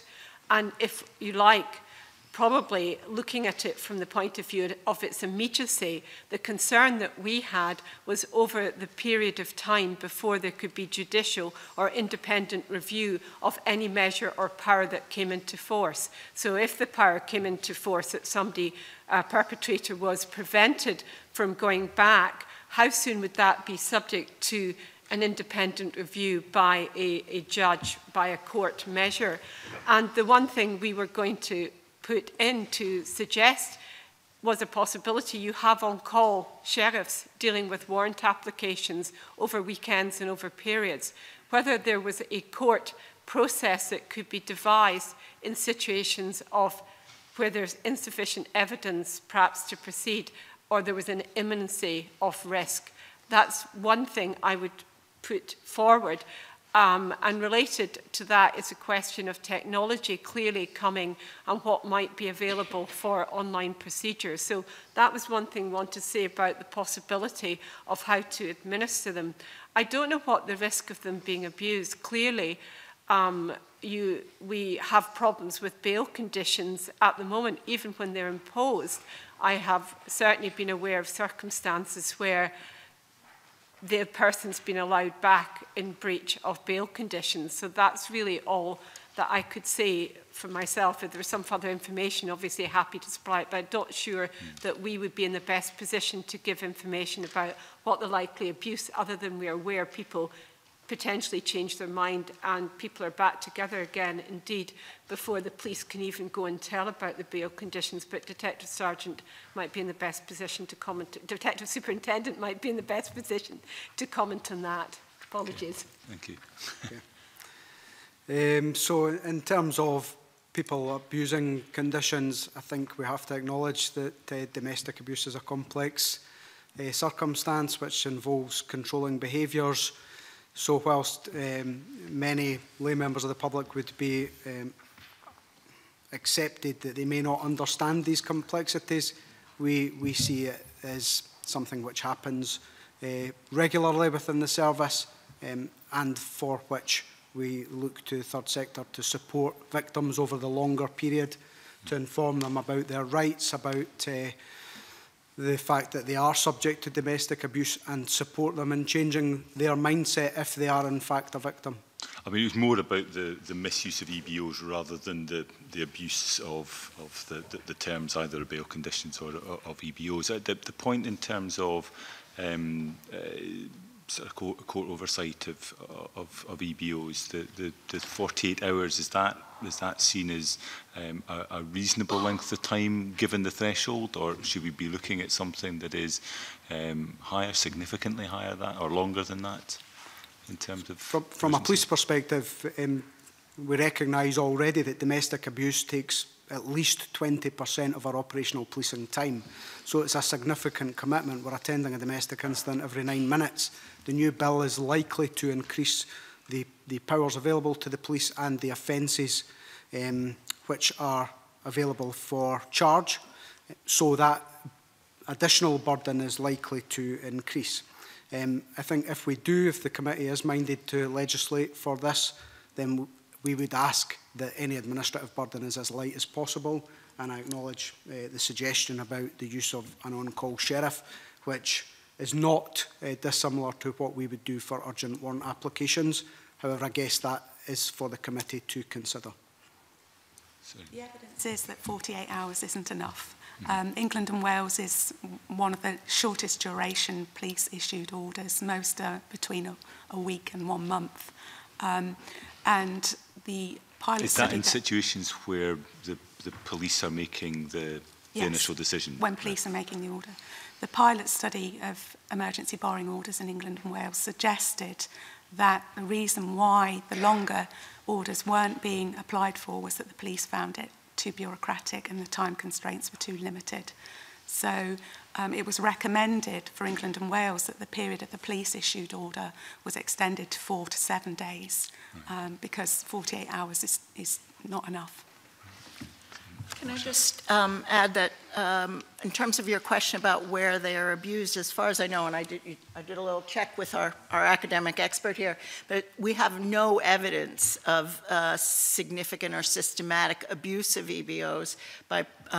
So I think it's really important for us to put that to the side. I would also like to just point out that I think it's really important that we think of this as something that constrains perpetrators or accused behavior, and abandon this notion that somehow victims are held responsible for allowing or not allowing perpetrators back in. I think that the complexity of the decision about safety of women and children and their responses to perpetrators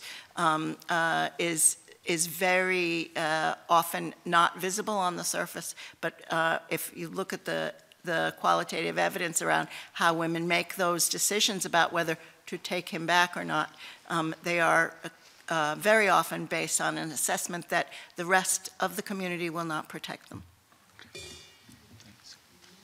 Finney, supplementary. I was a bit concerned with your constant use of the word burden, Detective Superintendent.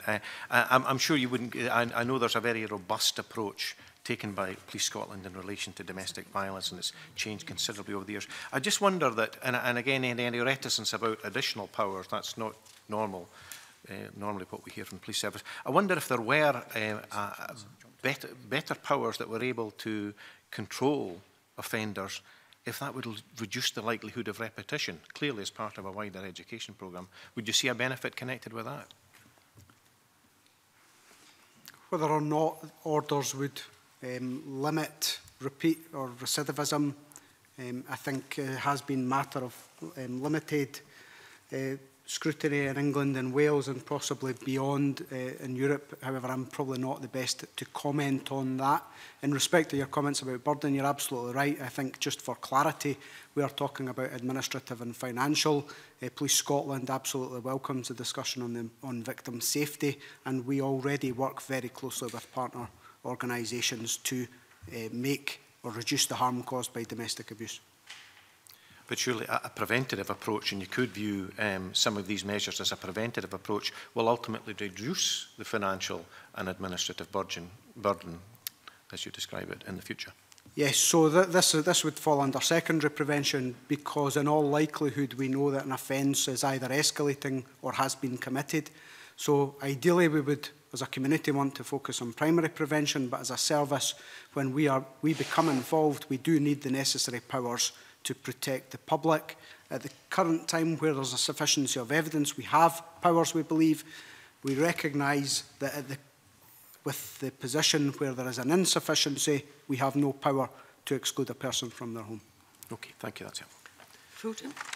Yeah, thanks, Convener. Before I go on to my main question, I just wanted to pick up on points that Mary and Mary had mentioned earlier, and just to get a bit of clarity from DS McCreadie. When a child is involved and there's a charge of domestic violence against the perpetrator, is it your understanding that the children are referred to social work and the children's reporter as direct cause of that? As a matter of course, sorry. So reports will be submitted and they'll be shared with appropriate services, including social work, where children are present. Yep. And the children's reporter, is it usual standard to refer an incident straight to the reporter? I would have to check the current process, in fairness, and I can come back to you on that. Okay, thanks. My own understanding is that that is the case, but I just thought it was useful to get on record. In terms of my main question, Convener, do the panel think that the introduction of EBOs might in any way remove the focus of prosecution of domestic abuse, or the pursuit of prosecuting these offences? It can be a quick answer if you want. I think I know it. I think from a police perspective, we are committed to enforcement and trying to reduce the harm caused by domestic abuse. We have a tiered structure, both set within local policing, with an escalation to divisionally based domestic abuse investigation units, and the top tier of our response, the Domestic Abuse Task Force, which we commonly describe as dealing with the worst of the worst. So we are committed to enforcement. I think that has been outlined since the inception of Police Scotland, and I, for one, do not see that changing.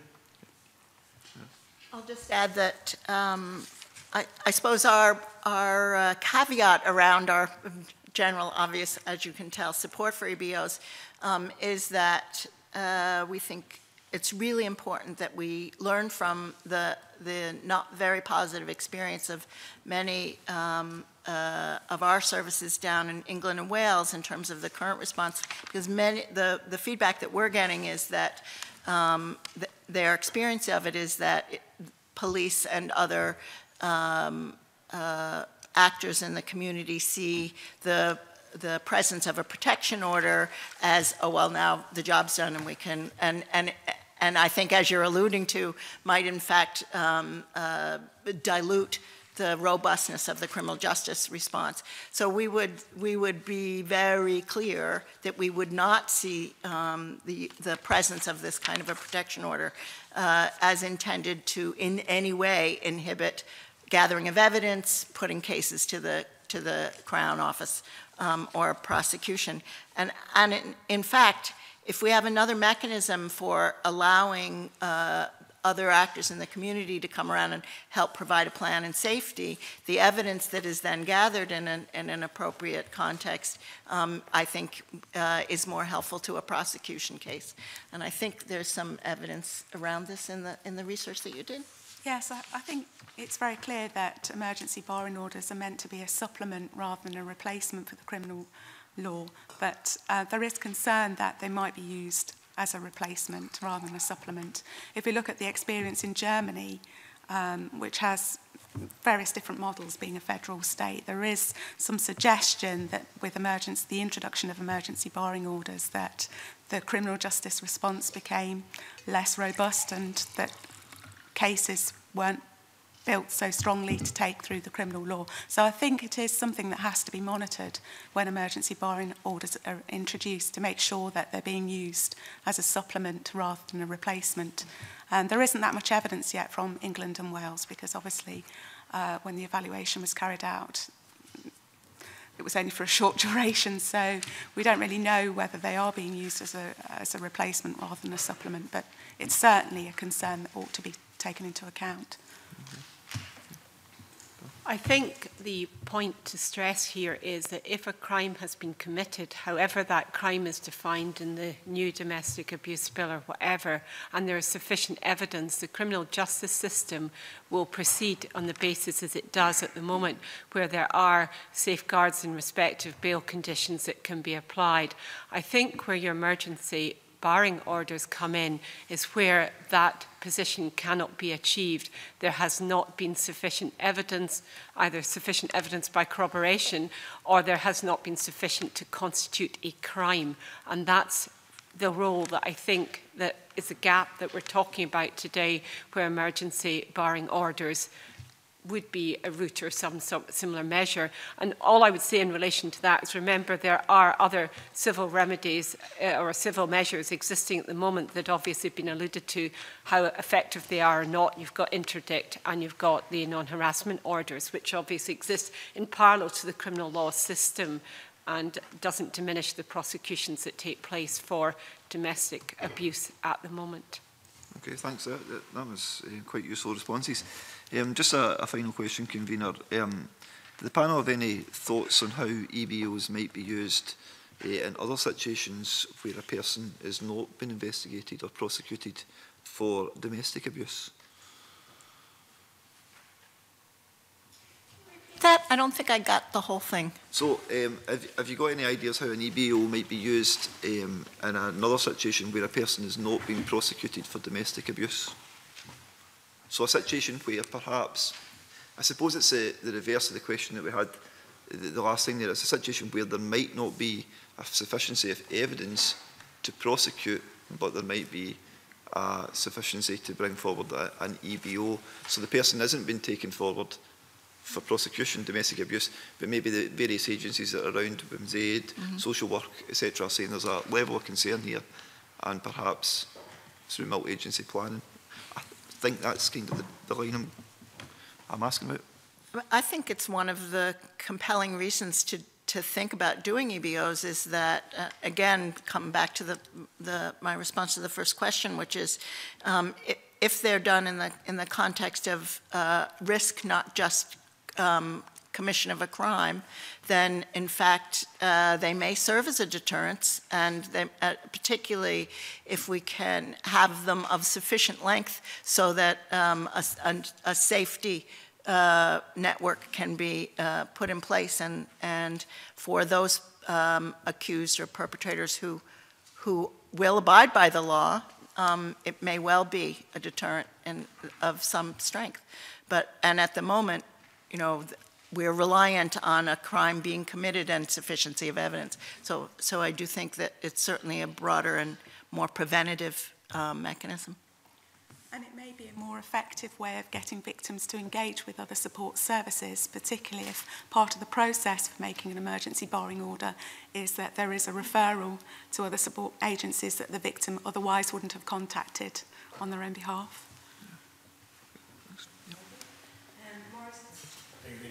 I take it from what we've heard that you basically would be you would support the inclusion of EBOs within the existing civil court orders. Can I take your comments on that, Mrs. Maudsley? If there's perceived to be a gap, then emergency barring orders in some shape or form, I would come back to stressing that whatever sanction, whether it's civil or criminal, would obviously be a matter for the committee to think about. My slight concern would be on the complexity and the interaction with other and forthcoming changes in the legislative process, which you as a committee are fully aware. That's one. The other aspect that I would obviously address is draw your attention to Article 57 of the Convention, which relates to the provision, obviously, of legal representation and advice, which would be required in respect of both parties. So I think that would be my comments. Yeah, from a police perspective, as I've intimated, we welcome the discussion. I have some slight concerns about the pace, given there is no recognised model which would naturally fit in with Scots law, and it would be subject to some lengthy discussion. I think it would be very important to get this right in the first instance. So I have some concern about the pace at which this may need to progress to be involved or included in the Domestic Abuse Bill. Thank you. Dr. Scott? I'll just, I'll say that I am a fan of getting it right the first time, but I also know that Scottish Women's Aid and our allies in the domestic abuse world have been calling for something along these measures for more than 5 years. And I am very concerned that our window of opportunity with this bill will close and that we'll be spending another 5 years debating exactly how to get this right. So I guess I am aware, and I agree with the detective superintendent, that there is some really strong evidence around there about how we might get it wrong, and we must pay attention to that evidence. But I think this is an opportunity that women and children would urge you to take. Thank you. From an academic perspective, I'm purely looking at it from the research evidence from other countries. And obviously there's no one model that we can transport to any other jurisdiction. But I think there is enough evidence from research in other European countries, including research from England and Wales as well, that they are effective, they can be effective. And if you get the process around it right, that they're a useful supplement to existing criminal justice and civil justice response. Thank you. Thank you, Karina. Okay, Mandy? Thank you very much, and yeah, just really want to pick up on Marsha Scott's point there, because I do think, I think everybody around this table recognises that I think, well, we have got an opportunity here and wanted to take more evidence on this because we do think it's such a vital issue and something that we should be considering. And it was just really to touch on as well to Professor Burton's point there, because I understand you talk about, there isn't one transferable model that we can just pick up and implement here. But I read your submission with great interest, because I do think it was really interesting to see how they can work in other countries. But I mean, because I do think that if we decide to take this forward as a committee, we will have to look at what sort of model we would want to see and where we go next. And even though one may not be automatically transferable, is there one that you think we should aspire to aim for in Scotland, or any one model in particular? Or, yeah, just be interested to get your thoughts on that. I don't think there is one model. I think you can pick elements from different models and learn lessons in that way. For example, about what the duration of the orders should be, what the level of authority for making an order should be, what the time length of the order should be. So there's not one country, I think, that gets all elements of it right, although often Austria is held up as a particularly good example. The duration of their orders is 2 weeks and can be extended up to 4 weeks if the victim is applying for a longer order under the civil law and interdict in Scotland, for example. And a key feature in Austria as well is that there's funding for referral to support services, which enables the victim to get the support they need to apply for the longer term protection. So we shouldn't see emergency barring orders as a complete solution. The victim may still need an additional help to navigate the civil justice system or the criminal justice system. And that the level of authorisation shouldn't be set too high, although, while we do have to give some acknowledgement to perpetrators' rights and interests, the overriding feature with emergency barring orders is protection of the victims, including children who are victims of domestic violence. And the right to life and the right to be free from inhuman and degrading treatment are more important or superior to the right to property. And anyway, it's only a temporary interference with property rights that is taking place here. So I think, although there's no one model, we can look at the issues that are arising from the way that the orders operate in other countries and address those points if we're looking to take forward such a provision in Scotland.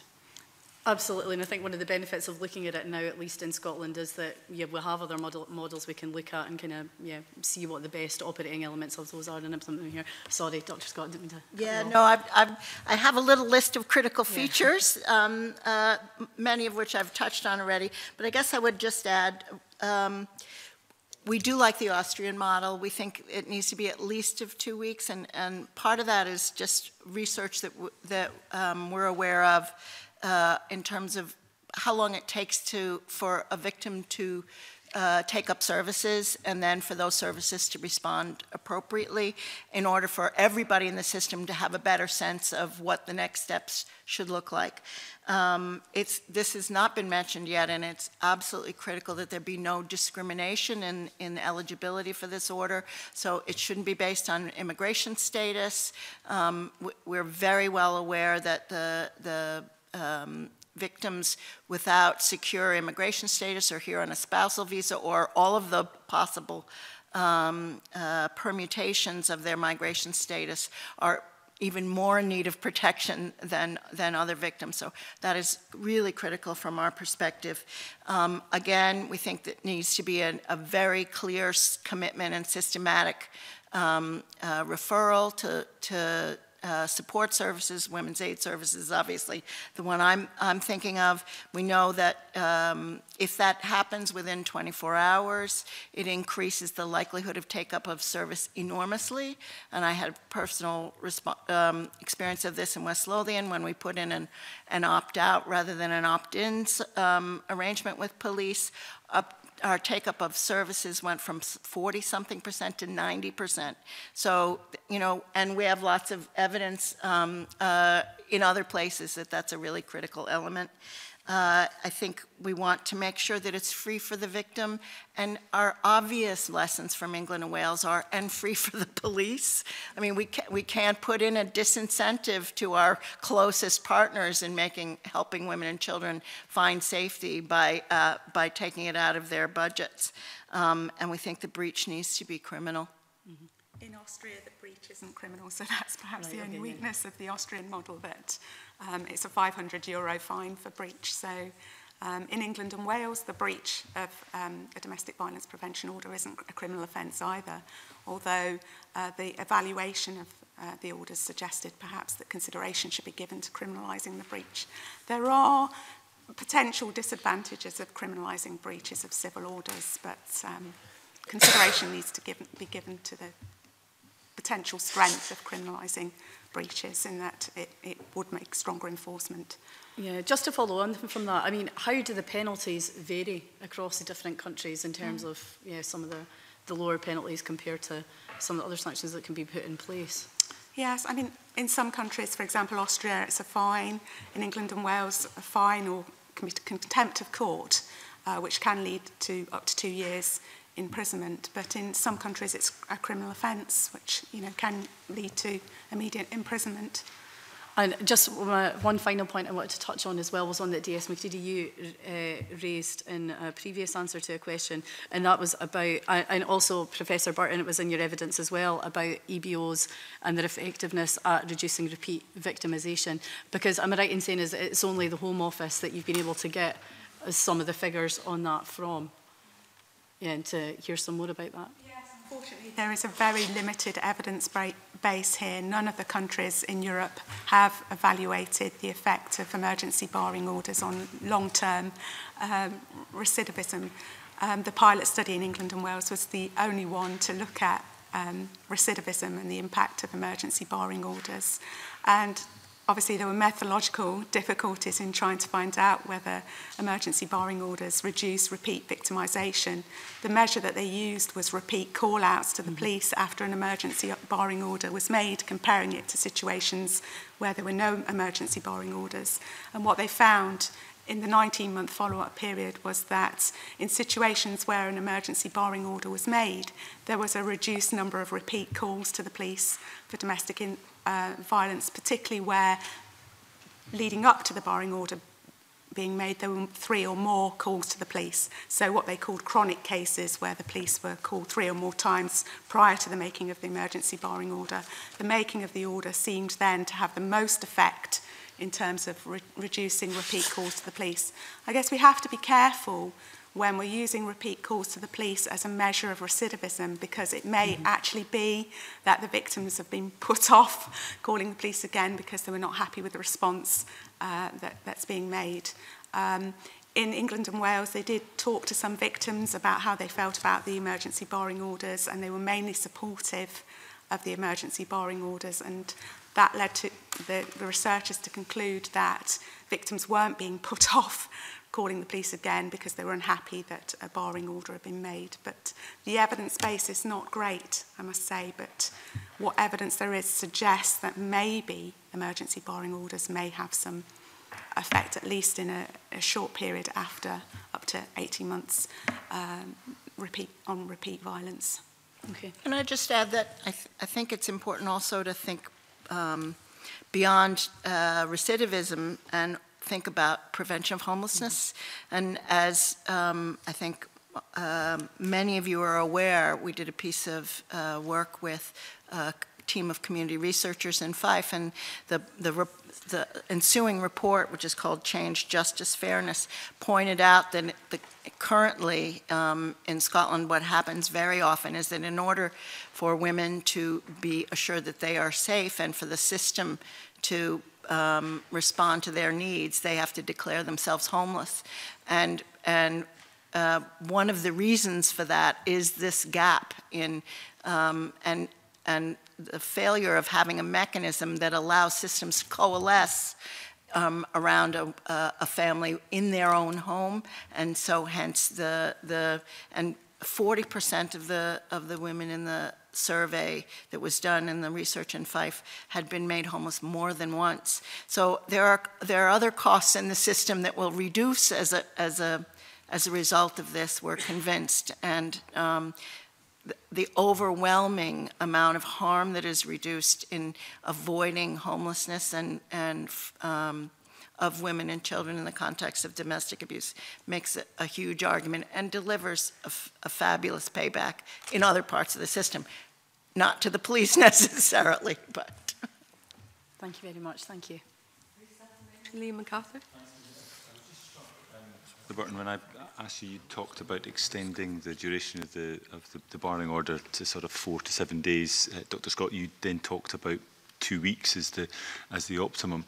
I'm struck that there's a balance almost between the longer the duration, perhaps the higher the threshold. Is there a risk if we were to go to 2 weeks, for example, that the disruption that would cause may put off the application of barring orders, and that therefore, much as we would like to give as much time as possible, that maybe closer to the 4-7 days, we would ensure that it's applied as rigorously as we would want it to apply? I mean, I think that the problem that actually you've identified, which is very real, is the capacity of the system to understand domestic abuse. So if there is reluctance to use an EBO because of a threshold of risk, I think that that's a training indicator rather than a reason not to have a longer time available in order for the services and the victims to become confident that they can be safe. I think that you might well, in fact, find some evidence that there is reluctance on the part of the system. But I think those are about a long history of privileging rights of property over the human rights of safety. Was there a reason you opted for 4 to 7 days as opposed to 2 weeks? I didn't opt for 4 to 7 days. Right. That was the recommendation of the researchers that carried out the Home Office funded evaluation, that consideration be given to extending the orders, the domestic violence prevention notice, to 4 to 7 days, because what they found was that fewer orders were being applied for than anticipated. And so they asked the police why, and they said the bureaucratic burden was putting them off. They didn't have sufficient time to get together a case to go for a longer domestic violence prevention order. So that came out of that particular Home Office report, a recommendation of 4 to 7 days. I think in my evidence to the committee, I said the duration of the order consideration to be given to making it at least 1 week. Yeah. And that seems to be, you know, to me, a reasonable length of time to interfere with the perpetrator's rights before the matter is considered by a judicial authority. Right. Is that a view that you would share, DS? Just to clarify, I think what we're talking about here, the domestic violence protection notice issued by police, by a superintendent or above, is for 48 hours. And I think, if I've interpreted it correctly, the suggestion is that extension by police without judicial review could be extended up to 4 to 7 days, and thereafter it would still be subject to court order up to the order of 28 days, is my understanding. So it's still effectively 4 weeks. Okay, thank you. Thank you, Convener. Okay, thank you. Rona? Thank you, Convener. Yes, I wonder if the panel have a view on what tests should be met before an EBO is imposed. I mean, does this bring us back to the original question of risk assessment? And is there a danger of the threshold being set too high or too low? Anybody? So I come back to a policing perspective about the risk assessment, which we started this evidence session, the domestic abuse questions. That is the order in which appears to be applied in England and Wales, albeit they have a different terminology for the risk assessment. It is in essence the same model. They appear to apply, and I'll defer to academia, but they appear to apply any heightened risk as being one of the necessities or the tests of requirement. And I would suggest that if the committee is agreeable, is a fair and transparent process. There does have to be professional judgment, because we know as a service, and part of our training is that the recognition that victims, by the nature of what they are reporting, can minimise behaviours, so they would score very lowly on the risk assessment.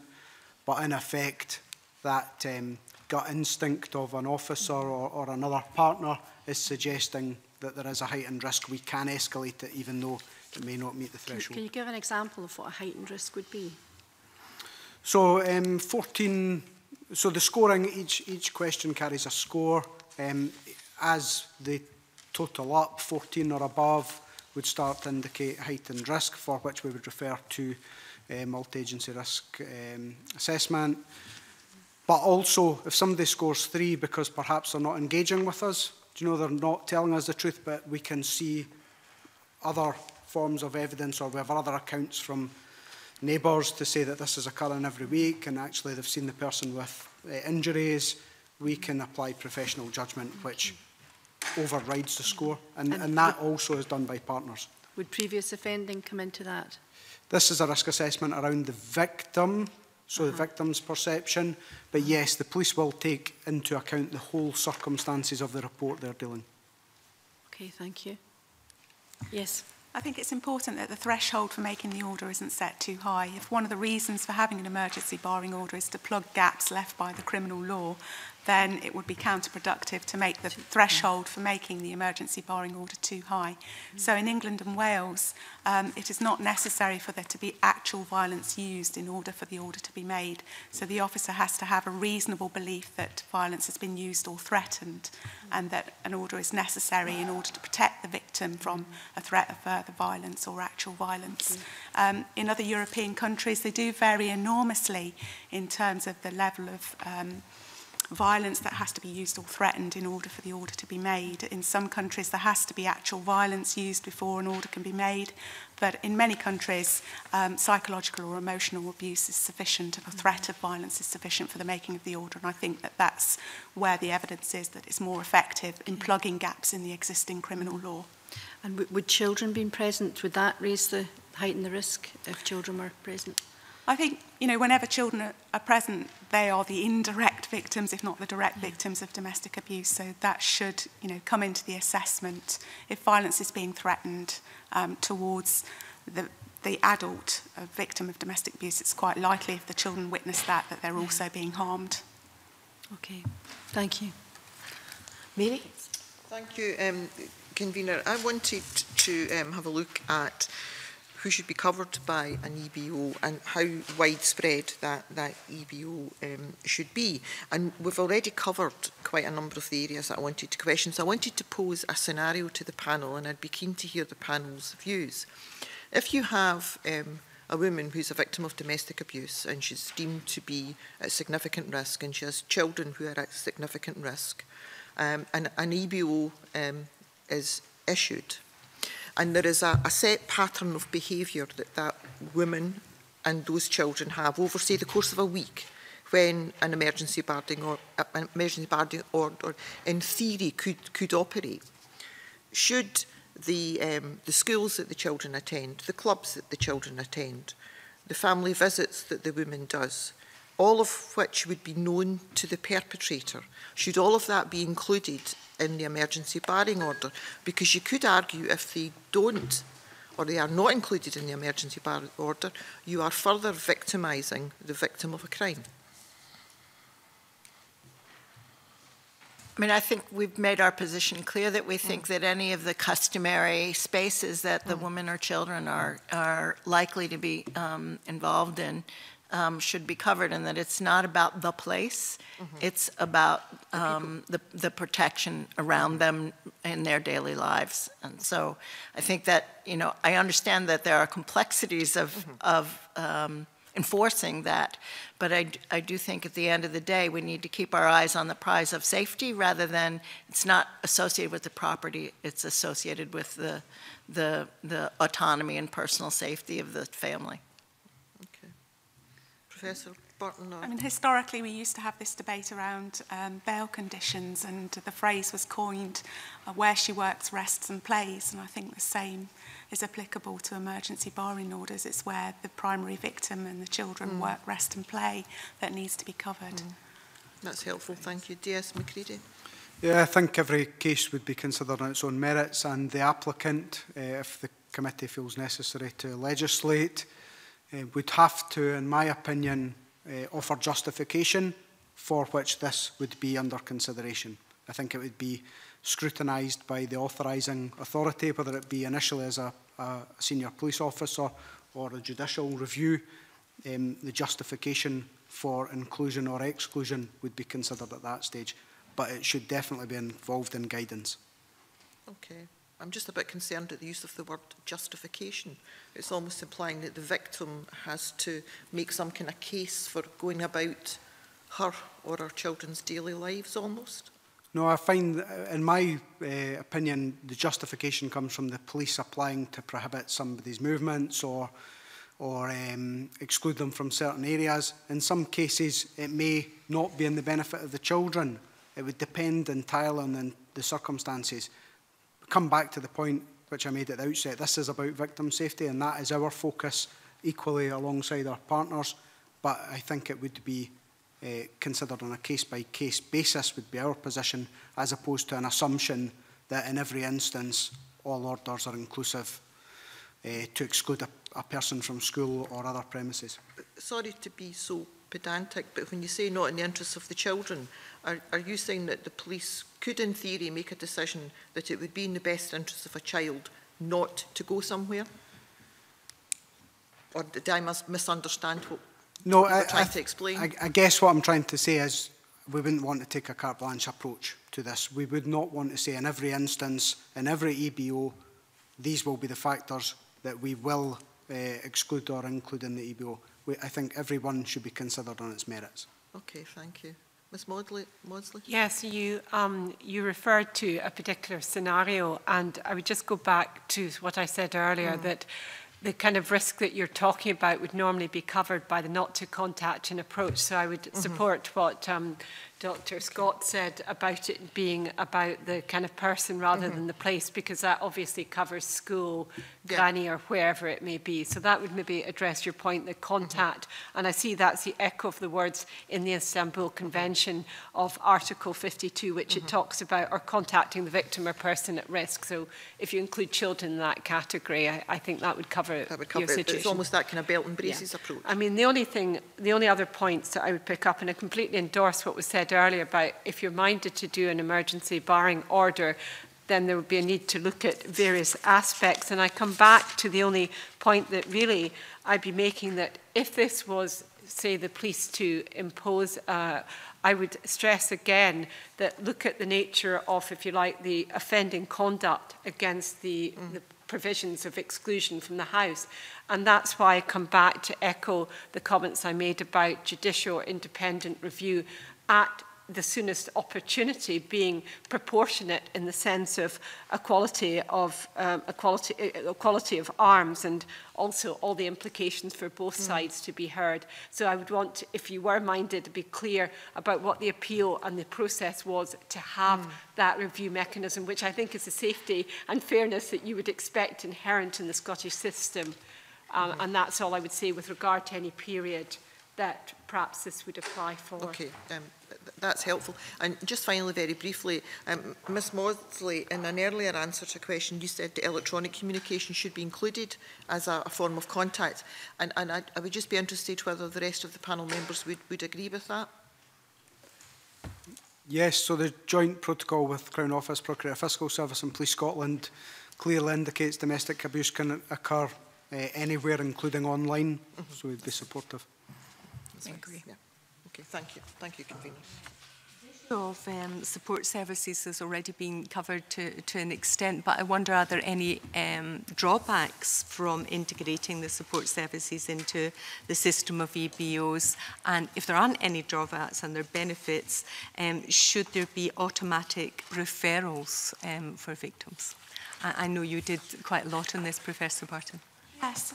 I think the drawback is that the services have sufficient funding to meet the need, because if you make referral by the police mandatory on the making of an emergency barring order, that's likely to increase the demand for support services. So they'll be trying to meet that out of their existing budgets. In other jurisdictions, the legislation includes provision for funded intervention centres. So, for example, in the Netherlands, the Czech Republic, in Austria, they all have funded intervention centres to make automatic referral work. So there is that issue. The only potential drawback is that there won't be enough money there for the support service to respond effectively to the demand that's created. But in Germany, where the model is that referral to support services is discretionary rather than mandatory, what they found was that even though it was discretionary, if the police made the referral, the victim was more likely to uptake the services. So there is, pretty reliable evidence that the most effective way to implement barring orders is if there's referral to support services and it's a multi-agency response. Right. And are there any differing views? Everyone can agreement with that? Well, there are no further questions, so can I thank the witnesses very much for this very useful and helpful evidence session. And with that, we move straight now to our next item, which is agenda item number 4, Justice Subcommittee on Policing, and feedback from the subcommittee meeting of 26 of October 2017. I refer members to paper 9, which is note by the clerk, and invite Mary Fee to provide feedback. Thank you, Convener. The Justice Subcommittee on Policing met on the 26th of October 2017 when it held a roundtable evidence session on Police Scotland's engagement with black and minority ethnic BME communities. This was the subcommittee's first consideration of this issue and was very informative. We heard about many of the challenges facing the BME communities and the police service, and I won't cover them all today as we don't have time, but in summary, more work needs to be done on building trust, on the police service finding ways to engage with all parts of the BME communities to increase an understanding and awareness of the issues they face and not just their representatives, on providing ongoing diversity training for police officers, in particular new recruits, so that they can interact positively with BME communities, and finally on the negative impact on relationships due to the role of Police Scotland in Home Office dawn raids on houses and business premises to apprehend people suspected of being in Scotland illegally. The subcommittee heard of the challenges that all public bodies face to employ and retain a diverse workforce, and we were therefore pleased to hear about the work of Police Scotland's Positive Action Team to increase the number of minority ethnic entrants to the police workforce, and look forward to seeing the evaluation of this initiative in due course. And the subcommittee is exploring how to take forward the suggestion from the Scottish Refugee Council that there should be a review of how Police Scotland and the Crown Office are working with the migrant community in Scotland. And the next meeting of the subcommittee is scheduled for Thursday the 9th of November, when it will take evidence on the police service budget planning for the next financial year. And I'm happy to answer any questions. Do members have any questions or comments for me? Liam? I had another point I wanted to raise before we go into private session, if that's possible. Yes, certainly. It was just from the meeting of the Scottish Youth Parliament last Friday and Saturday.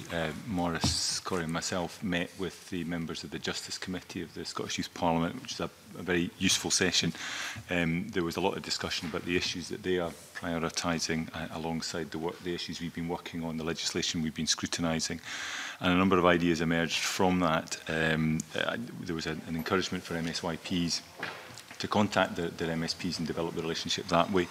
The convener is a constituent of RONA's, and obviously there's a link there. But we were suggesting possibly periodic meetings between the convener and vice convener of that committee and this committee might be something we look at, certainly in terms of sharing our work programme with them, so they're cited on what we're looking to do over the next 4 to 6 months.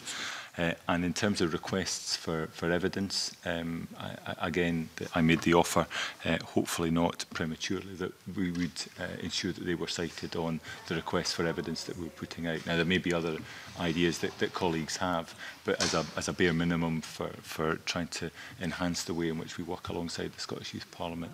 Latitude in that, but really it should be something that we discuss under our work programme, and as members all know, this committee more than most is under huge pressure for scrutinising bills, 3 currently on the go, a 4th on the way. There are real concerns about our ability to do that. However, it sounds a very interesting suggestion, one that we'll explore further when we now move into private session. Our next meeting will be on Tuesday 7th of November 2017, when our main business will be further consideration of the offensive behaviour at football. And I suspend now to allow the public gallery to clear, if we have a public gallery.